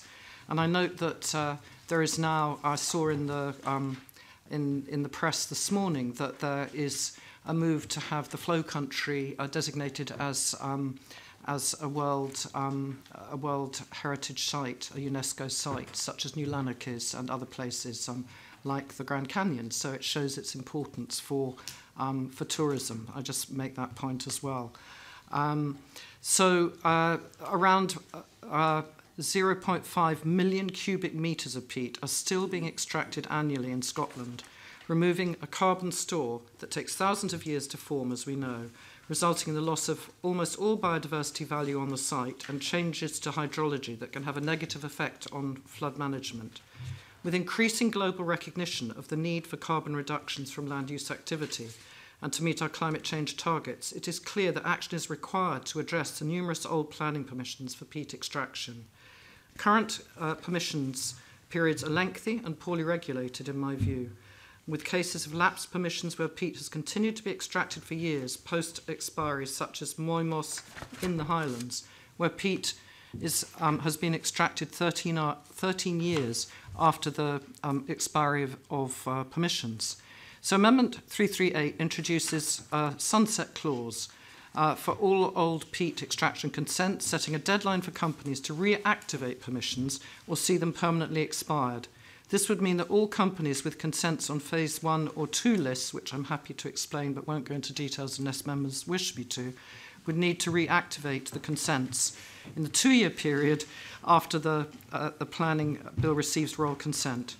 The Environment Act 1995 introduced a requirement for the periodic review of mineral permissions. However, only 15 sites are known to have gone through this review process through the statutory arrangements, and these requirements, I understand, are not enforced. Opportunities for inactive permissions to cease through the process are not being realised, and there is no centrally available information of any sites at this stage where planning permission has ceased to have effect. These old planning permissions also act as a barrier, in my view, to obtaining funding for restoration through mechanisms such as peatland action. A sunset clause would remove long-term uncertainty for the status of carbon in the peat soils and remove the burden on local authorities to instigate the process, overcoming issues of lack of enforcement and clear data. Importantly, the amendment stipulates that the restoration and aftercare conditions would still apply. I do not believe this amendment runs the risk of encouraging developers to start production at unwanted peatland sites with old permissions, as it simply requires companies to reactivate consents in order to work at some future date, rather than requiring work to be started. And finally, Convener, my Amendment 339 clarifies that any calculation of compensation for restriction of working rights for peatland extraction should take UK and Scottish Government policy on peat use into account. The Scottish Government supports the UK's targets for retail soil supplies to be peat-free by 2020 and for commercial horticulture to end peat use by 2030. The Scottish Government has also set a target to restore 250,000 hectares of peatland by 2030. While many of those on the committee, and indeed on my committee, are aware of these issues, it is important to highlight this because this amendment ensures compensation calculations are based on market assumptions. And the Scottish Government has rightly given high priority to the phasing out of peat use, peat extraction, in recognition of significant climate change impacts and adverse effects to water, biodiversity and wildlife from damaged peatlands. However, despite the increased understanding of the importance of peatlands and policies to phase out the use of peat in horticulture with clear target dates, Scotland is still being peat extraction in Scotland is, I understand, still being consented with extraction allowed up into the 2040s. Although planning policy has a presumption against new commercial peat extraction permissions, the Schedule 8 of the existing Planning Act allows planning authorities to order the discontinuance of mineral extraction if it is in the interests of their districts. Any such order could trigger a claim for compensation by the holder of the extraction rights, as provided for in Schedule 10 of the Act. Last year, Auchencorch Moss was re-granted planning permission despite environmental concerns and approaches from my constituents. Not that that would necessarily make a great deal of difference, but I was aware of that issue then. And Midlothian Council's hands were tied by its ability to pay the loss income compensation. This amendment, to finally make the point, could give confidence to planning authorities to consider restricting working rights in strategically important areas of peatland restoration, and it would provide more clarity for the scope of possible compensation claims. At this stage, this one is a probing amendment.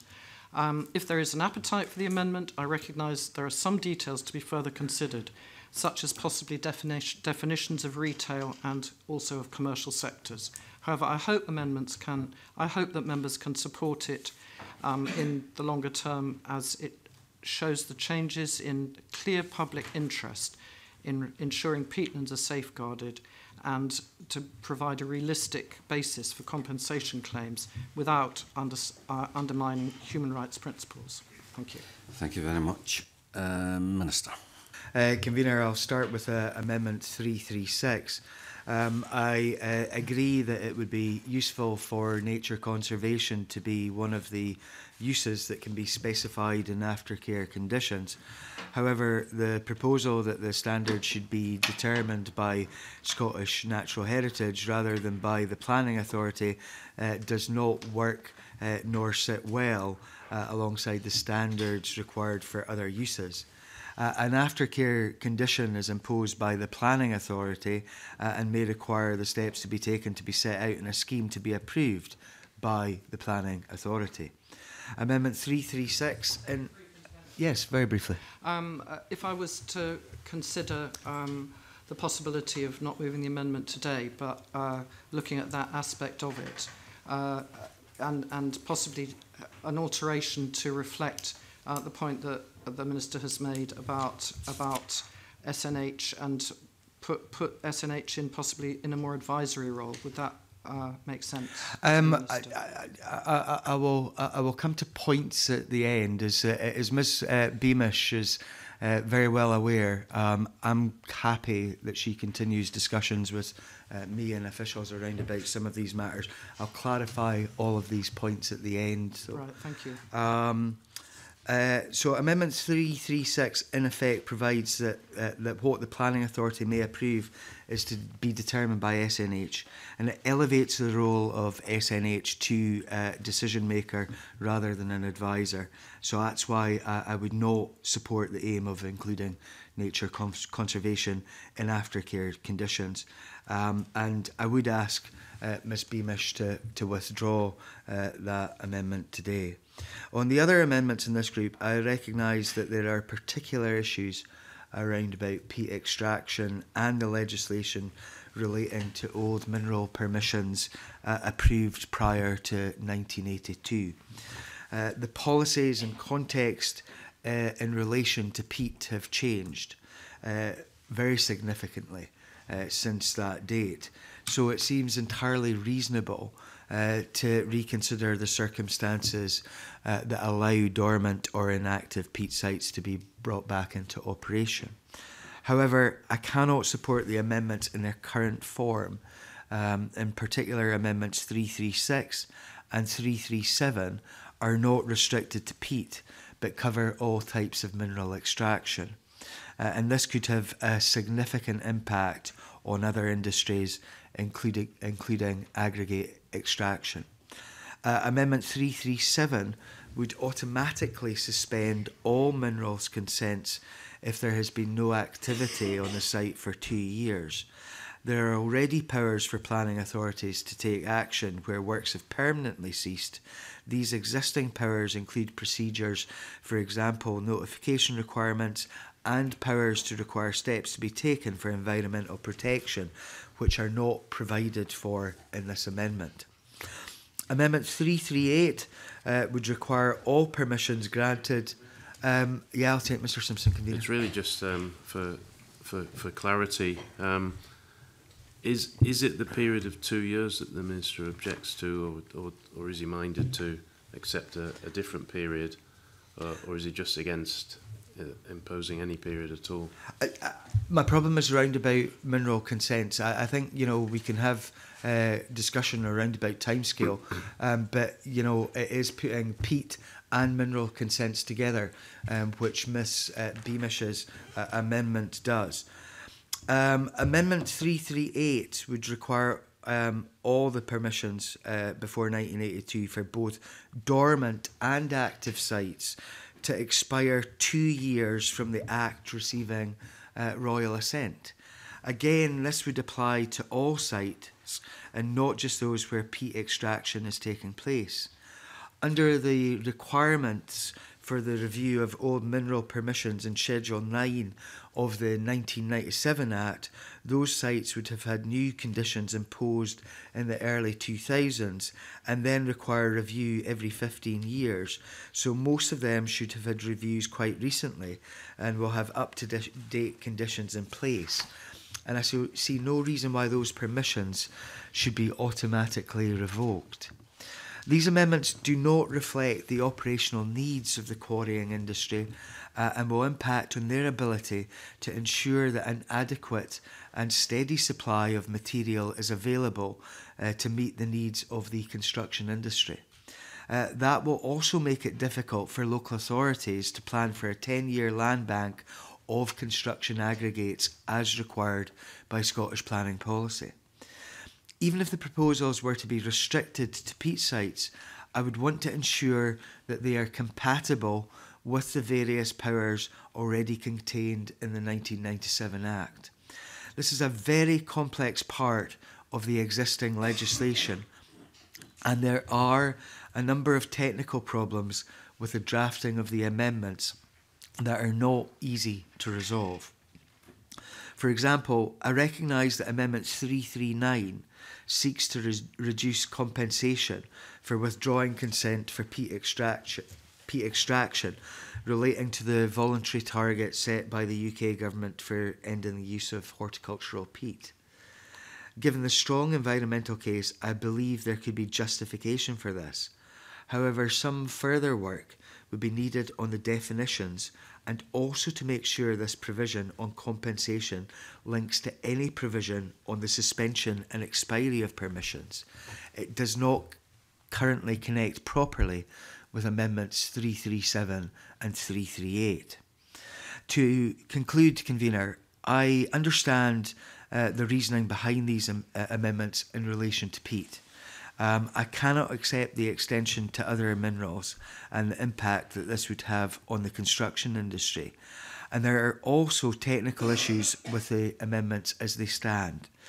I would be happy to continue working with Ms Beamish to see if we can bring forward adjusted proposals for stage 3 of the bill, but I would ask her not to press these amendments in the meantime. Thank you, Convener. Thank you. Minister Claudia Beamish, to wind up and press or withdraw. Right, thank you, Convener, and I've listened carefully to the Minister's comments. In terms of 336, I do not intend to press that amendment today, and I think in terms of the relationship between planning authorities and SNH, an important point has been made, which has occurred in relation to other amendments, one of which was mine, in relation to their advisory role. And so I think I would not press that, not move that today, rather. In terms of 337 and 338, I was aware that it extended that both extended beyond peat extraction, and I'm very happy to have discussion on that. There are also open cast sites which have been affected by the points made in my amendment, but it may be that it's more appropriate to focus only on peat. Although I am disappointed that the Minister hasn't recognised the importance of the circular economy in relation to the gaining of aggregates. And then I realised that that is then going to go back into present mineral extraction planning arrangements. So I acknowledge it's complicated, and I will consider removing, firming up those amendments in relation to peat only, because that was the principal reason for those amendments.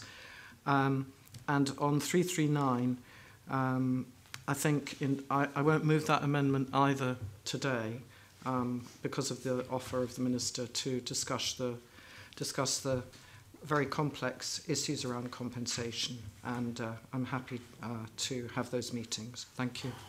Okay, can I, just for the record, can I ask, are you pressing or withdrawing Amendment 336? I'm withdrawing it. Thank you. Sorry, I have moved it already, haven't I? So I have to withdraw it. Okay, right. Thanks. Claudia Beamish wishes to withdraw her amendment. Does any member present object to this amendment being withdrawn? No. Thank you. I call Amendment 337 in the name of Claudia Beamish, already debated with Amendment 336. Claudia Beamish to officially move or not move? Not move. Thank you. I call Amendment 338 in the name of Claudia Beamish, already debated with Amendment 336. Claudia Beamish to move or not move? Not move. Thank you. Call Amendment 339 in the name of Claudia Beamish, already debated with Amendment 336. Claudia Beamish to move or not move? Not move. Thank you. I think this is an appropriate time to take a short break. We'll suspend the meeting for a few minutes. Thank you.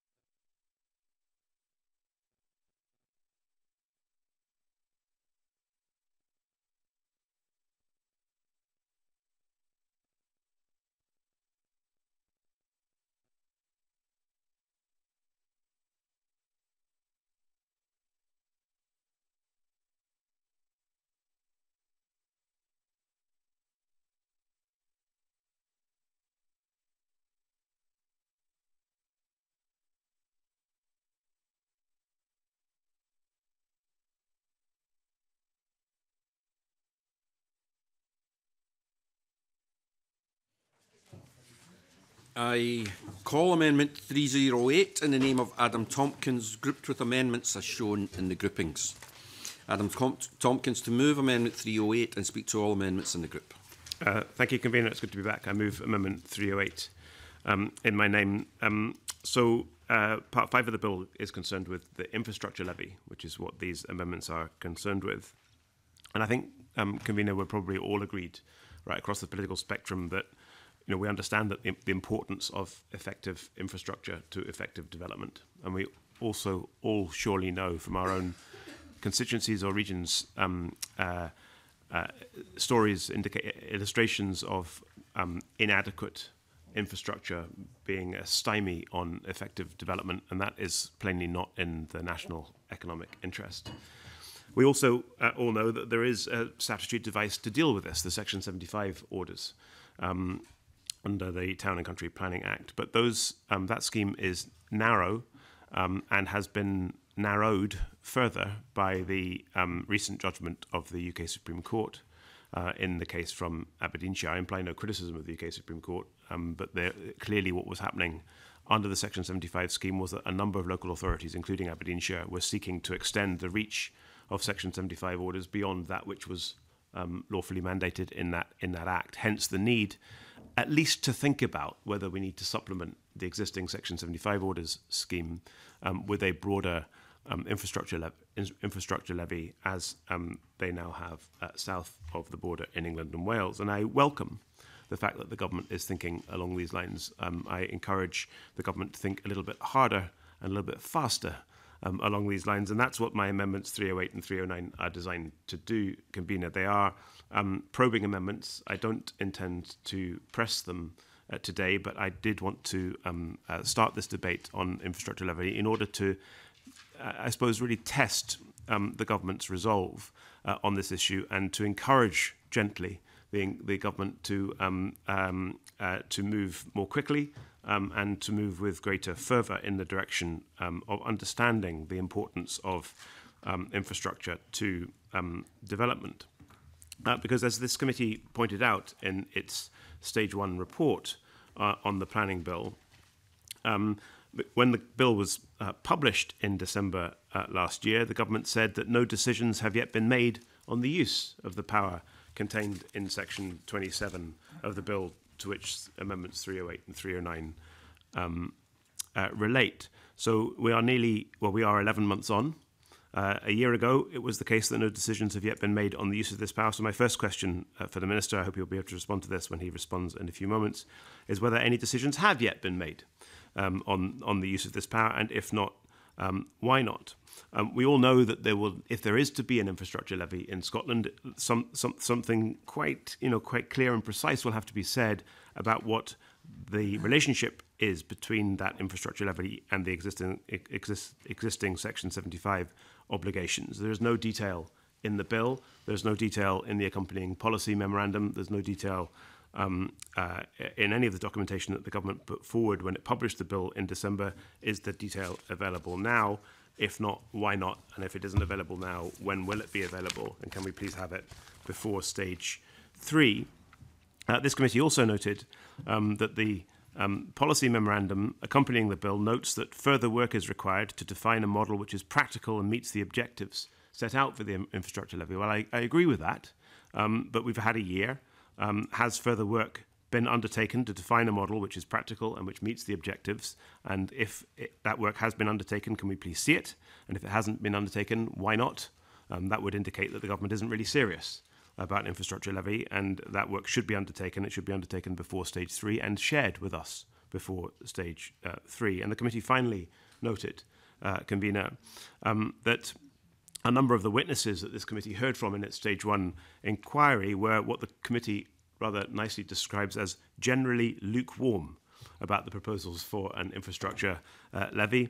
That's the kind of language of fudge, which is beloved of all politicians seeking consensus, perhaps apt for today. And a number of witnesses thought it might be helpful to have an infrastructure levy, but they had concerns about the lack of clarity in the bill. Again, all of this has been on the record for some months, And what these amendments are designed to elicit from the government, hopefully today, but if it's for some inexplicable reason not available today, then at least between now and stage 3, greater clarity about all of these important points of detail, which are required, convener, in the interest of ensuring that our planning system does not allow for the continuation of something which is clearly wrong in the planning system at the moment, which is that the lack of adequate infrastructure is a stymie on effective development. That effective development is needed in Scotland in order to boost the Scottish economy.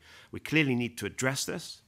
I repeat that I'm glad that the government is seeking to address it in these gestures towards an infrastructure levy that we have in section 28 and in part 5 of the bill, but I'm simply encouraging the government to go faster and harder and be much more committed to this than it seems to have been as this bill was being put together. Thank you very much. Andy Whiteman to speak to Amendment 99 and other amendments in the group. Thank you very much. Convener, my amendments here fall into 2 groups, 99 to 102 and then and 183 in one group and 340 and 41. Mr Tompkins referred to our Stage 1 report's observation that witnesses were generally lukewarm. I would clarify that our Stage 1 report was a unanimous report from the committee. A lot of work was done to try and have a unanimous report in order for it to have greater weight.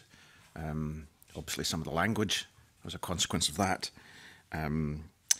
I personally am not persuaded that the provisions in the bill for this infrastructure levy are indeed warranted. Mr Tompkins highlights one of the policy reasons for introducing the regulation-making powers, namely the Supreme Court decision. But that in itself raises some quite significant policy issues about who should pay for infrastructure and how it should be planned. We've heard from witnesses, I recall Homes for Scotland were very, very clear that what we need in an infrastructure first approach in the planning system is to get the key stakeholders round the room, Scottish Water, SEPA, Transport Scotland, Planning Authority, whomsoever else, in order to be able to better align capital programmes around investment in public infrastructure with development plans. And I think that there's a broad agreement that in principle that's what we should be trying to do. It's important to note that when we're talking about infrastructure, we are talking, and the bill makes clear, the kind of infrastructure that would be supported by a levy. We are talking about public infrastructure. The question then is, who should pay for that? I'm very, very clear that that should be paid for by the public purse. I want to see a shift from a planning system and a development system that is substantially driven by private interest. It's essentially a privatised system now, where private interests put forward propositions, put forward sites, and drive this system. And as a consequence, Section 75 came along and we started expecting, and now we're proposing, that further financial provisions will be made by private interests. I reject this. I want to see a shift to a public-led development, and that would include appropriate provision for infrastructure. And I want to see the wide adoption of land value uplift mechanisms at the outset in order to be able to support development. So rather than having a backloaded system of demanding fees from people, I'd far rather that was done up front.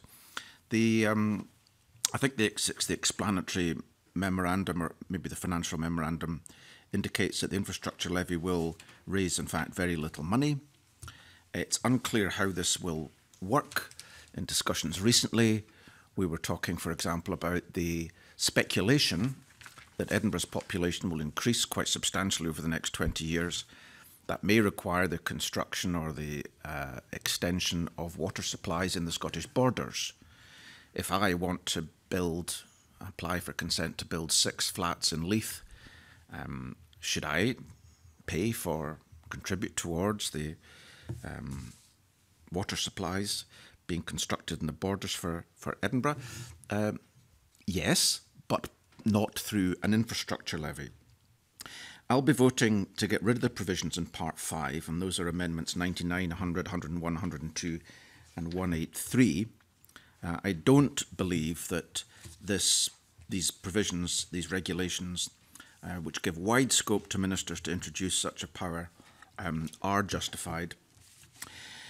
But on the basis that this may not be supported, I've also lodged Amendment 340 that makes the levy subject to a super-affirmative procedure in Parliament. I've also lodged Amendment 341 that introduces a sunset clause, although I note, in fact I thought I had noted at the time, but obviously hadn't fully, that this has already been proposed by the Minister in Amendment 274 in a rather more succinct and elegant form, so I'll not be moving 341, but I will be moving Amendment 340 regarding the need to have a more fulsome consultation with Parliament over the regulations, which these are regulations that will introduce quite a big shift in policy, and therefore that's why I don't think we should be having this in the first place. But if we are going to have it, then I think there needs to be enhanced scrutiny of that in Parliament. Thank you, Convener. I move. I'm not moving anything. No. Thanks for the effort. Alexander Stewart to speak to Amendment 64 and other amendments in the group. Thank you, Convener. It has been a long planning bill process. Thank you, Convener. Happy to do so. These are more of a 64 is more of a technical amendment. This section permits Scottish ministers to modify sections 29 of the bill so as to change and clarify the meanings of infrastructure in relation to parts of the bill and the schedule. The bill, as introduced, contains two schedules. This amendment clarifies the intention to refer to Schedule 1 of the bill in section 30. And 65. This amendment inserts the review requirements in relation to infrastructure levy powers. As the committee noted in its Stage 1 report on the bill, it is not good legislative practice for powers to be granted only for them to either lie on the statute books unused or for subsequent governments to seek to use them many years later, potentially in ways not originally envisaged. This amendment introduces a clause requiring the Scottish ministers to review the operations of part of the Act relating to infrastructure levies and to lay a report on the conclusions of such review before the Parliament. Such reviews give opportunities for scrutiny of the government's decisions relating to part of the bill and enhanced accountability. A 3-year period within which the review must be carried out will ensure that there is sufficient time for the legislative to be enacted and regulations to be introduced should Scottish ministers wish to do so, while ensuring that matters are kept under review in a timely manner. Thank you, Convener. Very much. Minister, to speak to Amendment 274 and other amendments in the group. Convener, I would firstly like to remind the committee of how proposals for an infrastructure levy came about. The independent panel raised concerns about the limitations of Section 75 planning obligations and said much could be gained from a well-designed levy that takes into account development viability, and that idea was widely supported. The Scottish Government subsequently commissioned extensive research and discussed the matter fully with stakeholders, and it's fair to say that we have not yet found the perfect solution. However, I remain convinced that the concept of a levy is worth pursuing, as it could play a key role in supporting the delivery of future development. One of the things which I would emphasise is that well-designed levy. It has to be a well-designed levy.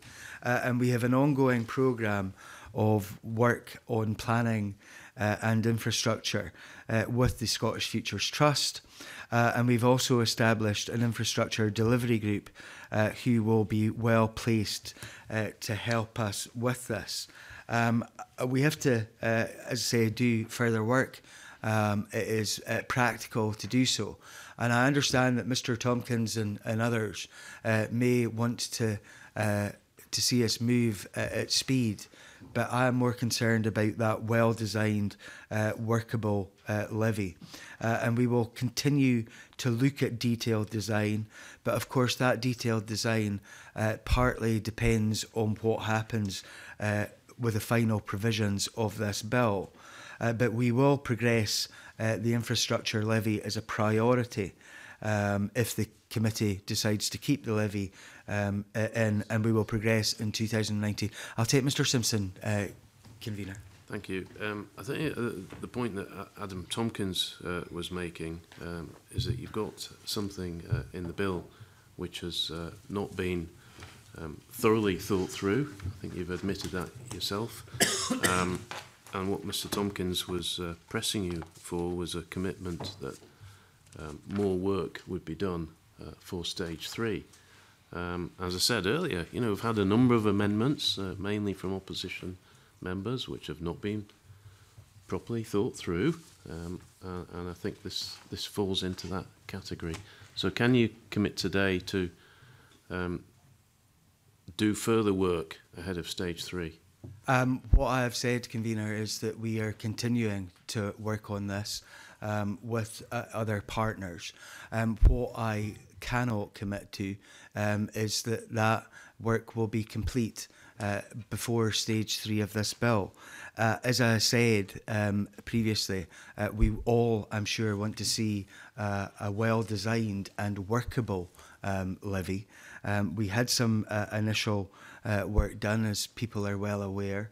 I was a bit sceptical around about some of that work and the findings, and have instigated further work to go on to make sure that if we move forward with this levy, that it is the right thing for all. The right thing for councils, the right thing for the public sector, and the right thing for all stakeholders who are involved. And I commit to the committee that we will continue to do that work. And as that progresses, I am more than happy to speak to the committee about where we are at. But I cannot guarantee that work would be completed before stage 3. Convener, there cannot be many members here today who have not heard concerns and questions about the impacts of new development on infrastructure provision within their area. We need to give local authorities better tools to ensure that existing new and growing communities have access to the facilities and infrastructure that they need.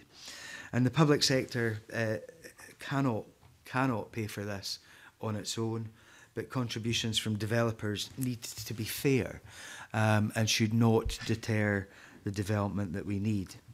A levy, a well worked out levy, has the potential to achieve that. So clearly I don't support Mr Whiteman's proposals to remove the levy provisions altogether. Given his strong support for adding other land value capture mechanisms elsewhere in the bill, I'm slightly puzzled why he would want to remove the one that is already here. In my view, the affirmative procedure allows this Parliament the appropriate opportunity to scrutinise the regulations, so I don't support Amendment 340 in the name of Mr Whiteman. And I must point out that Mr Whiteman's procedures only apply to the first regulations under Section 27. They would not affect any subsequent regulations under that section. I've taken account of the concern of the Delegated Powers and Law Reform Committee to ensure that there should be proper consultation, and my Amendment 277 requires ministers to consult local authorities and others before making regulations. That consultation will be open and transparent, and the Parliament will have access to all of the published responses as well as the analysis of responses. On the basis of that evidence and whatever other evidence gathering members may choose to do, it will then be up to the Parliament to decide whether to approve the regulations or not. And I'll take Mr Whiteman, convener. The Minister mentioned that the public sector can't pay for this. So 2 points. Does the Minister accept that capital budgets of public sector infrastructure providers on roads and drainage and sewerage and education and health should be aligned with development plans as much as possible? Does he agree with that general proposition?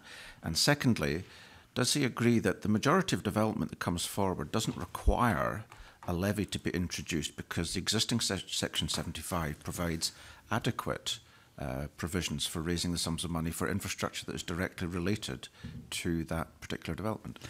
Mr. Whiteman has heard me speaking on a number of occasions saying that, in my opinion, local authorities should do more to align capital budgets with their local development plan.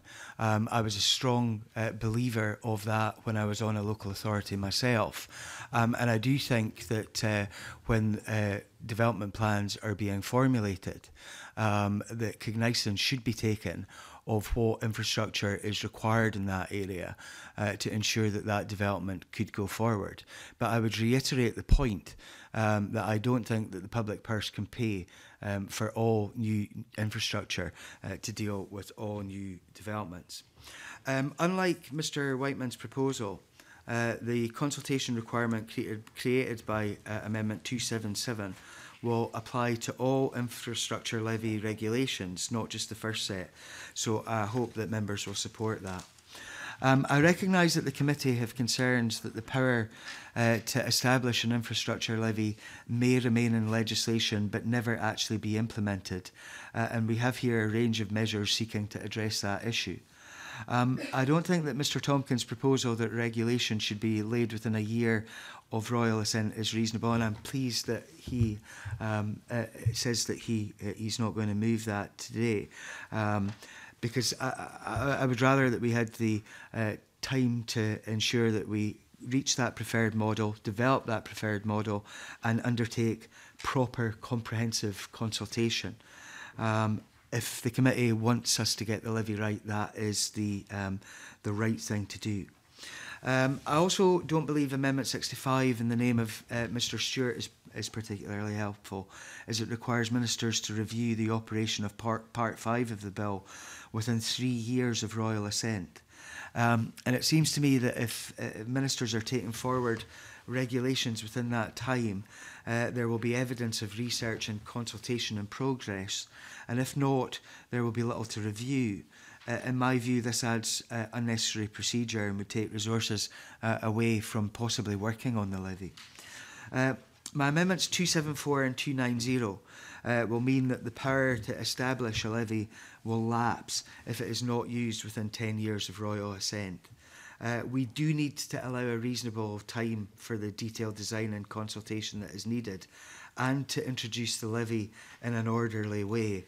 I can understand if the committee feels 10 years is perhaps a touch generous, and I'd be happy to negotiate a final date to be put forward at stage 3.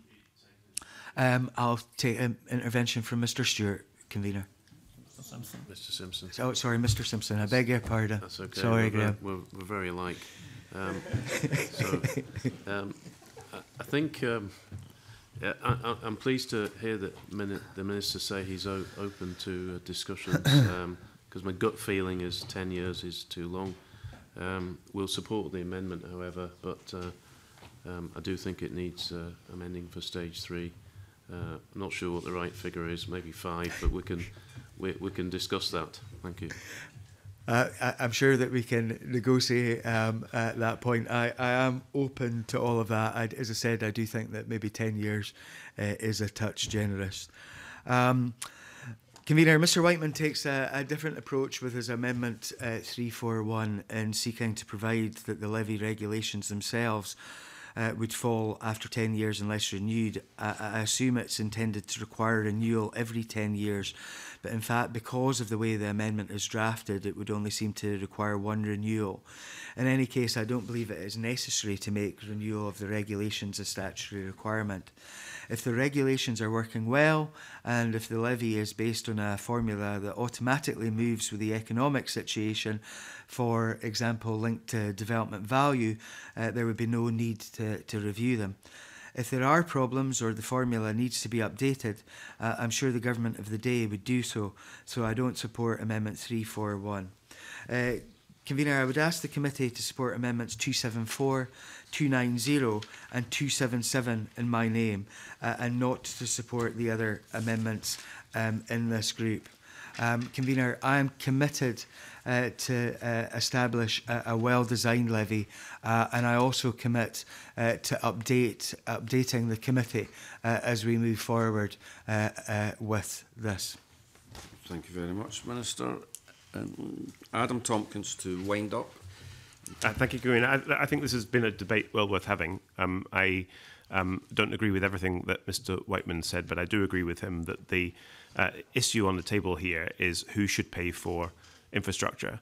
I don't agree with him that we should expect all of Scottish infrastructure to be paid for exclusively out of the public purse. I agree with the Minister that we need to have a hybrid model. We indeed do have a hybrid model where there is a mix of public and private capital investment in the nation's infrastructure. It seems to me that that is appropriate. It also seems to me it's the only realistic way of going forward. Imagining that the entirety of our infrastructure can be paid for by public corporations is as unrealistic, it seems to me, as imagining that it can all be paid for by the taxpayer. We need a mix of public and private partnership in this, and the issue is that the current mix isn't working well enough to accelerate or even to facilitate the kind of development that we need right across Scotland in rural and in urban communities because of the limited nature of Section 75 orders, and this issue needs to be looked at afresh. That was the view of the independent panel, as the Minister pointed out. It is the view of the Scottish Government. It is a view which I support. But Mr. Whiteman is right that there's a fundamental question of policy here about what the relationship is and should be between the contributions that we should legitimately expect from the public and the private purses in terms of infrastructure and development. I completely agree with the Minister that the infrastructure levy must be well designed. But Minister, with respect, you've had years to design it well. The current review of planning commenced in April 2015. That's 3.5 years ago. The review of the independent panel was published in May 2016. That's 2.5 years ago. This bill was published 11.5 months ago, nearly a full year ago. And in your contributions with respect, you are unable to point to a single concrete development that has happened in the intervening 11.5 months in terms of taking this policy forward. This is incredibly disappointing, right? My amendments are designed to accelerate, not decelerate your thinking here. Of course, the infrastructure levy needs to be well designed, but years have already elapsed to. I will in a minute, Minister. Years have already elapsed to enable you and your officials, working alongside the Infrastructure Delivery Group and others, I'm sure, in consultation with stakeholders, in consultation with this committee, to design it well. And you, with respect, have not given me confidence that there will be significant further progress between now and stage 3, and that is disappointing, but I'll let you back in. Thank you, Convener. Mr. Tompkins will be aware that we carried out a number of works in terms of research and all of this in order to get this right. As I said in the Stage 1 debate, I was not happy with what we got back, and that's why we have put in place what we have done. But beyond that, in order to actually progress certain aspects of this, we actually need to see what is going to come out of this bill in order to get this absolutely right. I am committed, as I say, to getting this right. But what I do not promise the committee is speed, because I do think that in order to get this absolutely right, we need to have all stakeholders on board and take cognizance of all views. I think the last thing that any of us would want would be to implement an infrastructure levy that has happened in certain other places, which has not worked to the benefit of communities or for economic development. Indeed, Minister. I mean, I don't want a poor infrastructure, an ill-thought-through infrastructure levy to be in place in Scotland any more than you do. But equally, I don't want this all to be pushed into this is all a bit too difficult box, and for excuse after excuse to be piled on justification of justification for doing nothing, because the current system is not working. We need to address that. This bill is the ideal vehicle for addressing that. These provisions don't go far enough to address that. And 1 second, Mr. Whiteman. These provisions don't go far enough, in my judgment, to address that. And I would encourage you again, with your officials and with your consultees, to accelerate the work that I know that you're doing and which I support you in your endeavours, so that Parliament can at least be better informed when we revisit this bill at stage 3, even if you haven't yet found what you've described as the perfect solution. Let's not allow the perfect to be the enemy of the good. This is a concept which is worth pursuing, and it's worth pursuing aggressively, and it's worth pursuing at greater speed, I would respectfully suggest, than has hitherto been evident. Happy to let Mr. Whiteman back in. Thank you, Mr. Tompkins. He mentioned earlier about the balance between the private and the public sector.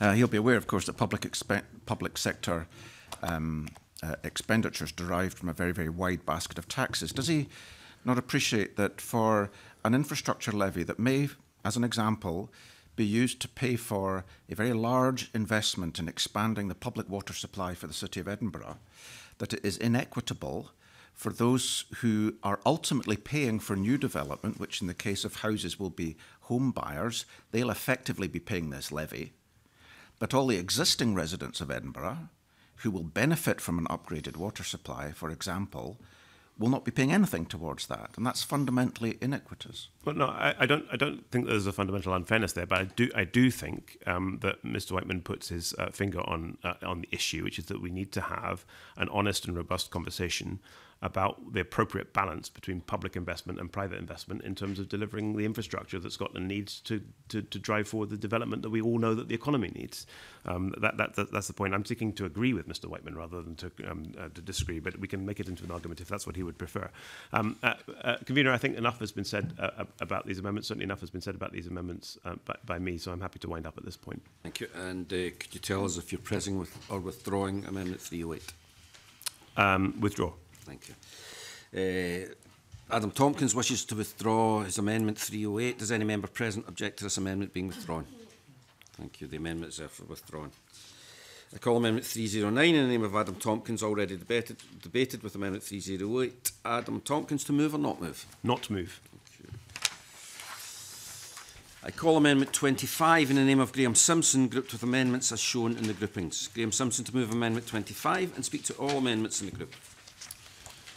Well, thank you very much, Convener. I think I might be right in saying that this is the final group of amendments that we're dealing. So I won't speak for very long. No, I won't speak for very long. Certainly not as long as the Minister will probably speak for. But let's not finish. We'll all be relieved that it's the final group. I'll be speaking to my three amendments, which is 25, 26 and 27. Now, the committee's Stage 1 report stated, quote, "The infrastructure levy as proposed will not be a game changer that will fundamentally alter and remove blockages from the system. We agreed that if it introduced, quote, it will likely be more effective in some circumstances and in some places than others. This is because of differences in the volume and nature of development and the potential impact of the infrastructure levy on the financial viability of developments. We, as a committee, were deeply concerned about powers in the bill that enable ministers to collect and redistribute all the levy funds to councils as they wish. This power seems counter to the Scottish Government's intention as set out in the policy memorandum for the levy to be, quote, both collected and spent locally with the potential for authorities to pool resources for joint funding of regional level projects, close quotes.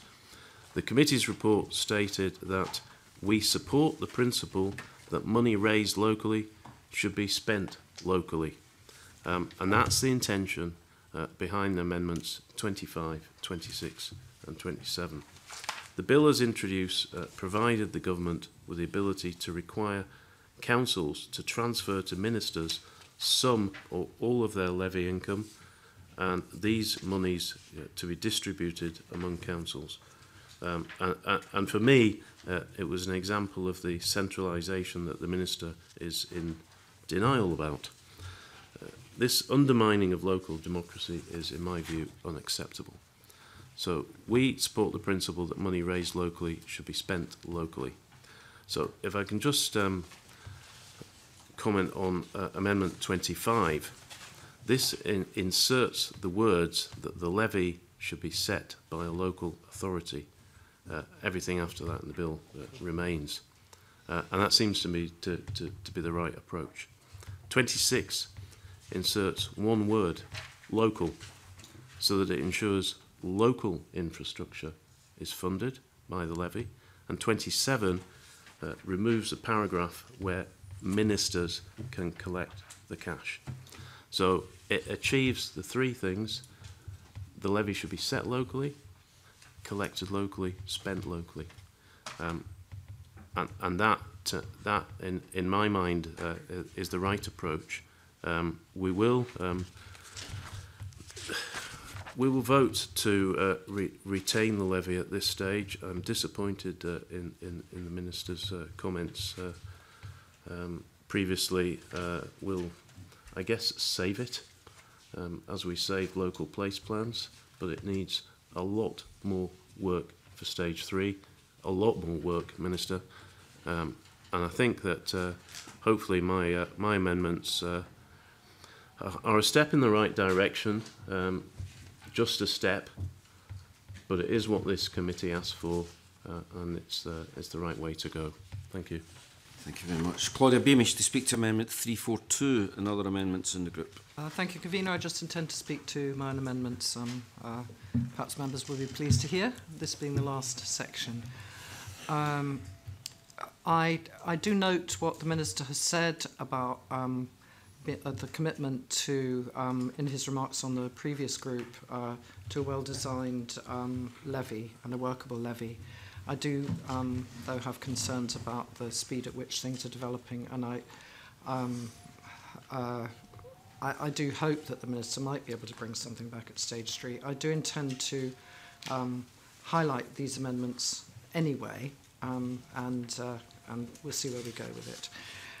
So I am going to speak to amendments 342, 343 and 344 together as they are interconnected. These amendments are to expand the potential recipients of the bill's proposed infrastructure levy to include national park authorities. And Section 1 of the 1997 Act stipulates that all planning authorities are local authorities, but national park authorities are unique, as they are not local authorities, as we know, but can be planning authorities under certain circumstances, as outlined in Section 26 of the 1997 Act, as does Section 2 of the National Parks Scotland Act 2000. Based on the current text, the levy would not be payable to national park authorities. By switching local, as the word in the text of my amendment, to planning authorities, and with the amendment 344, which clarifies the fact that national park authorities are to be considered as planning authorities, this problem is resolved, although these things are never as simple as they seem. I believe the terminology is consistent with other parts of the bill, and it is right to make the language more inclusive. National parks bring huge benefits through sustainable land use and sustainable development, and focus on conserving our natural environment and our cultural heritage. The infrastructure levy would, in my view, be a welcome boost to funding to this further important work. And finally, my amendment 345 adds nature conservation management measures to the existing interpretation of infrastructure as found in Section 29. Members will be aware that this section currently includes a list of matters such as communications, flood defence systems, supply of water and energy, and importantly, educational and medical facilities. And I won't go through, rehearse the whole list because members know them better than I. But it does not make reference to green infrastructure needs. Nature conservation management measures are an important addition here in order to allow contributions to be used for strategic habitat mitigation and enhancement to biodiversity. The amendment is drafted quite simply with the intention that it could then encompass green infrastructure, but also, and I quote from the amendment, access management measures for biodiversity. This can include a variety of measures intended to prevent, minimise disturbance or damage to wildlife and habitats. And in my view, this could help address the residual and cumulative effects of development and therefore might also possibly help to facilitate further development in some areas. This could help public bodies to meet their biodiversity duties, and we'll all be aware that although Scotland isn't certainly the only country, dare I say, in Europe still, which has these issues in terms of meeting international targets, that there are strains on local authorities and some biodiversity officers are no longer in place, and there are issues of assessment here. And I think the bill would better reflect the strategic environmental assessment, which specifically refers to the multiple benefits of green infrastructure. So, as Scotland's planning policy recognises in paragraph 219, and I quote, "Green infrastructure and improved access to open space can help build stronger, healthier communities. It is an essential part of our long-term environmental performance and climate resilience. Improving the quality of our places and spaces through integrated green infrastructure networks can also encourage investment and development." And the two are, of course, I would add, not mutually exclusive. I recognise at this stage that members and also the Minister will likely feel that the wording is too broad, and I've also noted in my remarks on the previous amendment that the Minister may not feel that there is the speed to introduce the levy at stage 3. However, I hope members will feel they can support the principle of the amendment at this stage, and if required, I would be happy to work with members and the Minister, dependent on his comments, to agree a consistent definition for stage 3. Thank you. Thank you very much. Minister, speak to Amendment 270 and other amendments in the group. Convener, I have no difficulty with the principle behind Mr Simpson's amendments 25, 26 and 27 to ensure that key decisions on the levy are controlled by local authorities. Whilst it would be useful to have an approach which is consistent across the country, we have already included provisions in Schedule 1 that would allow for some local flexibility.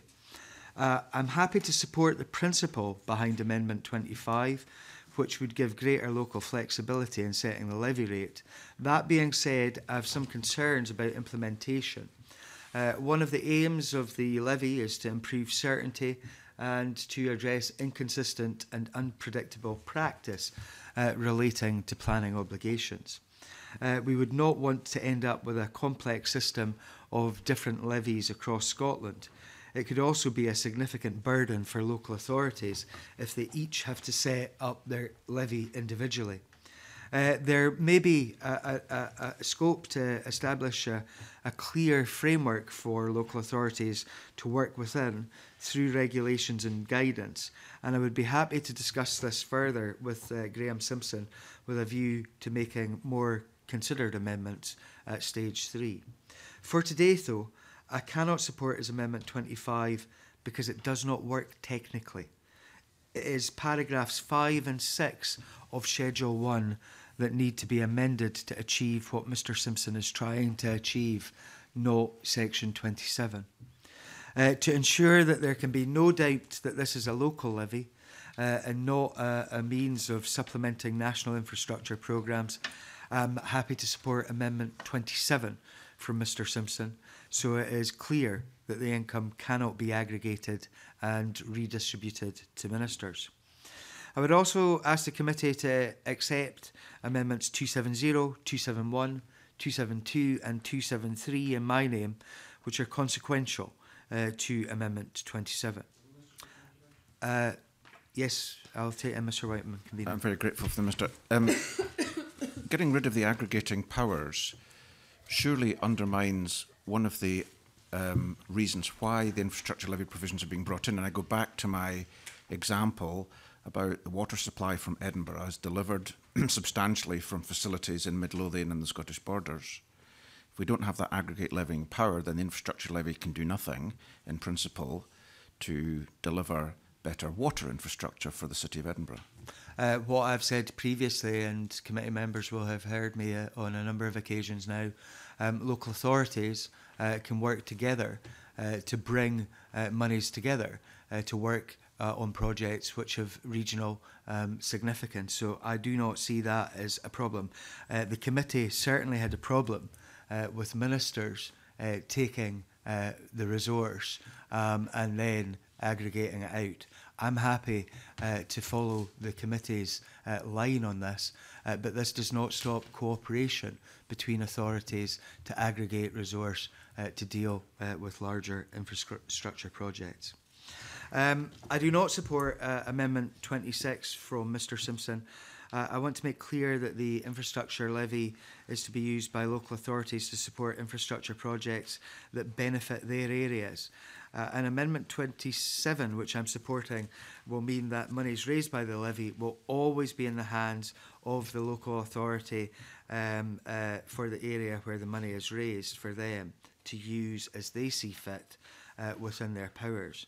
Amendment 26 would add a further unnecessary test of localism on top of that, and this would give rise to questions as to whether or not a project is or is not local for these purposes, and it is not desirable to introduce this additional hurdle. And the example that Mr Whiteman gave is maybe one of the areas which could be affected by that amendment if it were passed.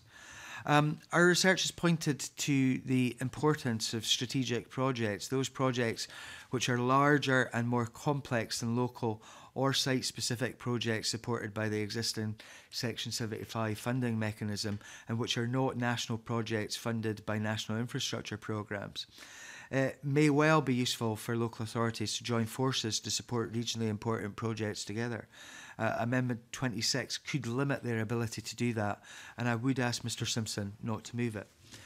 Turning to Amendments 343 to 345 in the name of Ms Beamish, the aim for the infrastructure levy is to fund key enabling infrastructure to allow development to come forward. I'm concerned that widening the scope of levy funds to other types of projects, while worthwhile in their own right, would divert key funds away from the primary purpose. Through our consultations, those who would be liable to pay the levy have been very clear that they would not want the definition widened too far. I don't believe that nature conservation measures would be an acceptable use of levy funds, as it would not help address infrastructure capacity issues which are acting as a barrier to development. Of course, any environmental impact of a development has to be considered as part of the planning application, and mitigation measures are put in place where necessary. On this basis, I would ask the committee not to support this amendment. Amendments 342 to 344. I'll take Ms Beamish. Convener. Yeah, it's just a clarification on the previous numbers, Minister. Just that you said it was 345 in my name, and I'm not sure that that's 343 to 345. I said at the beginning. Sorry, I'll there. get a. Okay. Sorry. Right, and so sorry, are you now going to speak about 342? I'm going to talk about the others now, Convener. Okay. I know we're getting to the end, Convener. It's been a long session. Amendments 342 to 344, which seek to give national park authorities the ability to receive and spend levy funds, raise some significant practical issues. National parks, of course, are situated across local authority areas, and so this would mean that there would be two authorities operating the levy in relation to any development within a national park. Local authorities have wider responsibilities for infrastructure provision, and I consider that they are best placed to manage the infrastructure levy, although of course they should work with their partners, including the national park authorities, to consider how the funds should be spent. I therefore do not support amendments 342 to 344, and I would ask Ms Beamish not to press them. Thank you, Convener. Oh, I've finished. Yeah. Sorry. Oh, I was speaking, Sorry, Minister. sorry. Before you, it's a clarification before you stop. If you're happy, Convener, I'm happy to take the Ms clarification being? Actually, it's not a clarification; it's a point. So, yeah, no, I know. It's a very quick point. You did say earlier, thank you for taking this very brief intervention. You did say earlier in relation to the levy that you rejected a different amendment because it prevented local authorities working on a regional basis. So I'm puzzled as to why, when national parks are so important and they are formed as a collective, why you would not see this as a positive amendment. The Minister's already made his case. Convener, if I can very briefly say, I'm happy with the local authorities within the national park to work together on the infrastructure levy and to consult with the national park. But I don't agree with Ms. Beamish's amendment, which gives the ability for the national parks to receive and spend the levy funds. I think that's a matter for the local authorities who are dealing with these large infrastructure projects. Okay, thank you. Graham Simpson to wind up and press or withdraw. Well, thanks, Convener. I will be quick. I know the committee would like me to be quick. I'll just come back on the Minister. I was just checking the wording of my own amendments, just so we're absolutely clear. So Amendment 25 would mean that the bill would read the Scottish Ministers may by regulations establish and make provision about an infrastructure levy to be set by a local authority. Amendment 27. Sorry. Can an intervention? Yes, certainly, yes, yes. My difficulty in terms of 25, and I would reiterate this, is that it does not work technically. It is paragraphs 5 and 6 of Schedule 1 that need to be amended to achieve what Mr. Simpson is trying to achieve, and not Section 27. Right, okay, I hear that. Amendment 26 would mean there's a paragraph which would now read the income. This is in relation to the levy. The income from which is to be used by local authorities to fund or contribute towards funding local infrastructure projects. So I will be pressing that. In fact, I'm going to be pressing all three, and I'll wind it up there. Okay, thank you very much. Right, so you are pressing an Amendment 25, Graham? I am. Thank you. The question is that Amendment 25 be agreed to. Are we all agreed? No. Those in favour of Amendment 25? 2. Those opposed to Amendment 25? 5. Amendment 25 is not agreed to. I call Amendment 342 in the name of Claudia Beamish, already debated with Amendment 25. Claudia Beamish to move or not move? Not move. Thank you. I call Amendment 343 in the name of Claudia Beamish, already debated with Amendment 25. Claudia to move or not move? Not move, Convener. Thank you. I call Amendment 26 in the name of Graham Simpson, already debated with Amendment 25. Graham Simpson to move or not move? Move. The question is that Amendment 26 be agreed to. Are we all agreed? Those in favour of Amendment 26? Those opposed? Okay. That's 3 in favour, 4 opposed, so Amendment 26 is not agreed to. I call Amendment 344 in the name of Claudia Beamish, already debated with Amendment 25. Claudia Beamish to move or not move? Not move. I call Amendment 99 in the name of Andy Whiteman, already debated with Amendment 308. Andy Whiteman to move or not move? Move. The question is that Amendment 99 be agreed to. Are we all agreed? Yes. Those in favour of Amendment 99? 2. Those opposed? 5. Amendment 99 is not agreed to. Okay. Where am I? 270. I call Amendment 270 in the name of the Minister, already debated with Amendment 25. Moved, Convener. The question is that Amendment 270 be agreed to. Are we all agreed? Yes. Therefore, 270 is agreed to. I call Amendment 271 in the name of the Minister, already debated with Amendment 25. Minister to move formally. Moved, Convener. The question is that Amendment 271 be agreed to. Are we all agreed? Yes. Amendment 271 is agreed to. I call Amendment 27 in the name of Graham Simpson, already debated with Amendment 25. Graham Simpson to move or not move? Move. The question is that Amendment 27 be agreed to. Are we all agreed? Yes. I call Amendment 272 in the name of the Minister. Amendment 227 is agreed. I call Amendment 272 in the name of the Minister, already debated with Amendment 25. Minister, to move forward. Moved, Convener. The question is that Amendment 272 be agreed to. Are we all agreed? Amendment 272 is agreed to. I call Amendment 183 in the name of Andy Whiteman, already debated with Amendment 308. Andy Whiteman, to move or not move? Moved. The question is that Amendment 183 be agreed to. Are we all agreed? Right. Those in favour of Amendment 183? 2. Those opposed? 5. Amendment 183 is not agreed to.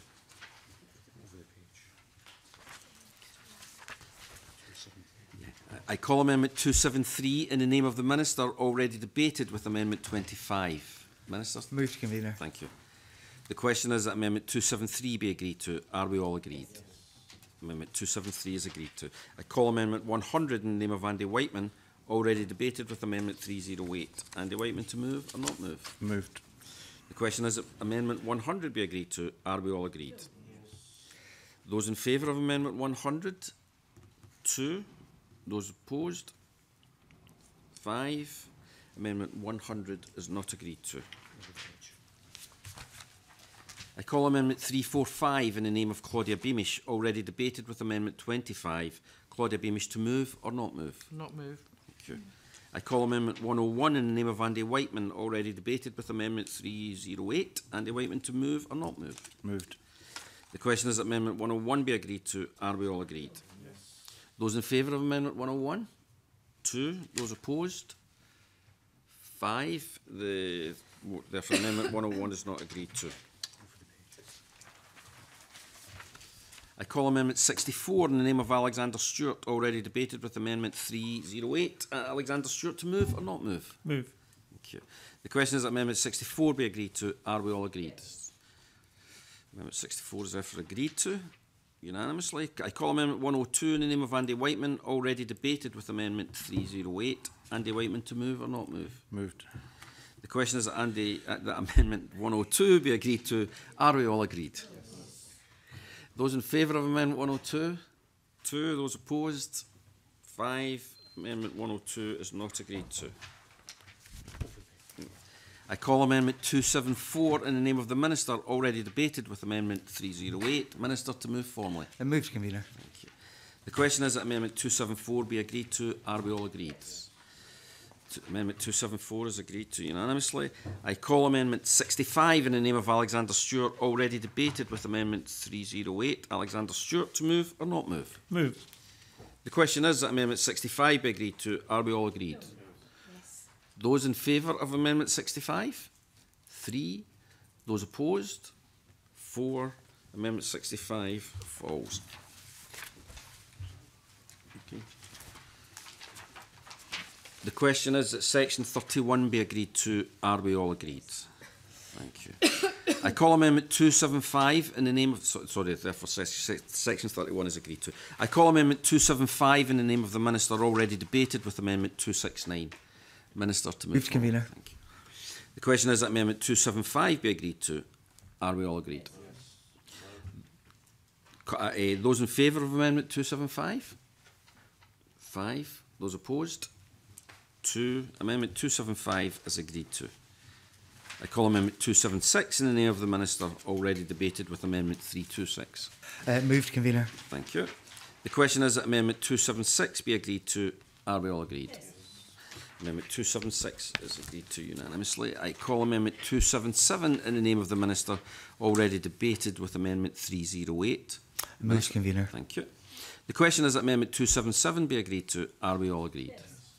Again, Amendment 277 is agreed to unanimously. The question is that Section 32 be agreed to. Are we all agreed? Yes. Section 32 is agreed to. I call Amendment 340 in the name of Andy Whiteman, already debated with Amendment 308. Andy Whiteman, to move or not move? Not moved. Thank you. I call Amendment 341 in the name of Andy Whiteman, already debated with Amendment 308. Andy Whiteman, to move or not move? Not moved. The question is that section 33 be agreed to. Are we all agreed? Therefore, section 33 is agreed to. I call amendment 46 in the name of Andy Whiteman, already debated with amendment 42. Andy Whiteman to move or not move? Moved. The question is that amendment 46 be agreed to. Are we all agreed? Yes. Amendment 46 is therefore agreed to unanimously. I call amendment 153 in the name of the Minister, already debated with amendment 9. Minister to move formally. Moved, Convener. Thank you. The question is that amendment 153 be agreed to. Are we all agreed? Amendment 153 is agreed to. I call amendment 278 in the name of the Minister, already debated with amendment 9. Minister? Moved, Convener. Thank you. The question is that amendment 278 be agreed to. Are we all agreed? Amendment 278 is therefore agreed to. I call amendment 154 in the name of the Minister, already debated with amendment 185. Minister? Moved, Convener. Thank you. The question is that amendment 154 be agreed to. Are we all agreed? Yes. 154 is therefore agreed to. I call amendment 29 in the name of Daniel Johnson, already debated with amendment 11. Monica, will you be moving this on behalf Not of Daniel? moved. Thank you. I call amendment 47 in the name of Andy Whiteman, already debated with amendment 42. Andy Whiteman to move or not move? Moved. The question is that amendment 47 be agreed to. Are we all agreed? No. Those in favour of amendment 47? 4. Those opposed? 3. Therefore, amendment 47 is passed. Oh, sorry, my apologies. I thought you put your hand up. Right, that's 421. Yes, sorry. That's amendment 47 is agreed 421. You get that? Yep. I call amendment 48 in the name of Andy Whiteman, already debated with amendment 42. And I remind members that if amendment 48 is agreed to, I cannot call amendment 155 due to preemption. Andy Whiteman to move or not move? Moved. The question is that amendment 48 be agreed to. Are we all agreed? Yes. No. Okay. Those in favour of amendment 48? Those opposed? And 1 abstention. That's 421. And amendment 48 is agreed to. I call amendment... Oh, sorry. Which means you go to 69 of the page. I call amendment 69 in the name of Andy Whiteman, already debated with amendment 66. Andy Whiteman to move or not move? 69 not moved. I call amendment 49 in the name of Andy Whiteman, already debated with amendment 42. Andy Whiteman to move or not move? Moved. The question is that amendment 49 be agreed to. Are we all agreed? Yes. Those in favour of amendment 49? 4. Those opposed? 2. Those abstaining? 1. Therefore, amendment 49 is agreed to. I call amendment 50 in the name of Andy Whiteman, already debated with amendment 42. Andy Whiteman to move or not move? Moved. The question is that amendment 50 be agreed to. Are we all agreed? Those in favour of amendment 50? 4. Those opposed? 2. Those abstaining? 1. Therefore, amendment 50 is agreed to. I call amendment 70 in the name of Andy Whiteman, already debated with amendment 66. Andy Whiteman to move or not move? Not moved. Thank you. I call amendments 279, 280, 281, 282, 283, 284, 285, 286, 287 and 288, all in the name of the Minister and all previously debated with Amendment 232. And I invite the Minister to move amendments 279 to 288 en bloc. Moved en bloc, Convener. Thank you. Does any member object to a single question being put on amendments 279 to 288? No. Thank you. The question is there that amendments 279 to 288 are agreed to. Are we all agreed? Yes. Those amendments are agreed to. I call amendment 156 in the name of the Minister, already debated with Amendment 241. And I remind members that if Amendment 156 is agreed to, I cannot call Amendment 20 due to preemption. Minister? Moved, Convener. Thank you. The question is that Amendment 156 be agreed to. Are we all agreed? Amendment 156 is agreed to. I call Amendment 289 in the name of the Minister, already debated with Amendment 232. Minister, to move formally. Moved, Convener. Thank you. The question is that Amendment 289 be agreed to. Are we all agreed? Amendment 289 is agreed to. Okay, I call Amendment 315 in the name of Ruth Maguire, already debated with Amendment 314. Is somebody moving this on behalf of Ruth? Thank you, Kenneth Gibson, to move on behalf of Ruth Maguire. The question is that Amendment 315 be agreed to. Are we all agreed? Yes. 315 is therefore agreed to. I call Amendment 157 in the name of the Minister, already debated with Amendment 269. Minister? Thank you. The question is that Amendment 157 be agreed to. Are we all agreed? Yes. 157 is agreed to. The question is that Schedule 2 be agreed to. Are we all agreed? Yes. I call Amendment 210 in the name of Daniel Johnson, already debated with Amendment 207. Monica? Not moved. Not moved, thank you. I call Amendment 290 in the name of the Minister, already debated with Amendment 308. Minister, to move forward. Moved, Convener. The question is that Amendment 290 be agreed to. Are we all agreed? Therefore, Amendment 290 is agreed to. I call Amendment 291 in the name of the Minister, already debated with Amendment 269. Minister, to move formally. Moved, Convener. The question is that Amendment 291 be agreed to. Are we all agreed? If 291 is agreed to, I call Amendment 292 in the name of the Minister, already debated with Amendment 269. Minister, to move formally. Moved, Convener. The question is that Amendment 292 be agreed to. Are we all agreed? Yes. Amendment 292 is therefore agreed to. The question is that Section 34 be agreed to. Are we all agreed? Yes. Section 34 is agreed to. The question is that Section 35 be agreed to. Are we all agreed? Yes. Section 35 is agreed to. The question is that the long title be agreed to. Are we all agreed? Yes. In that case, that ends Stage 2 consideration of the bill. Can I thank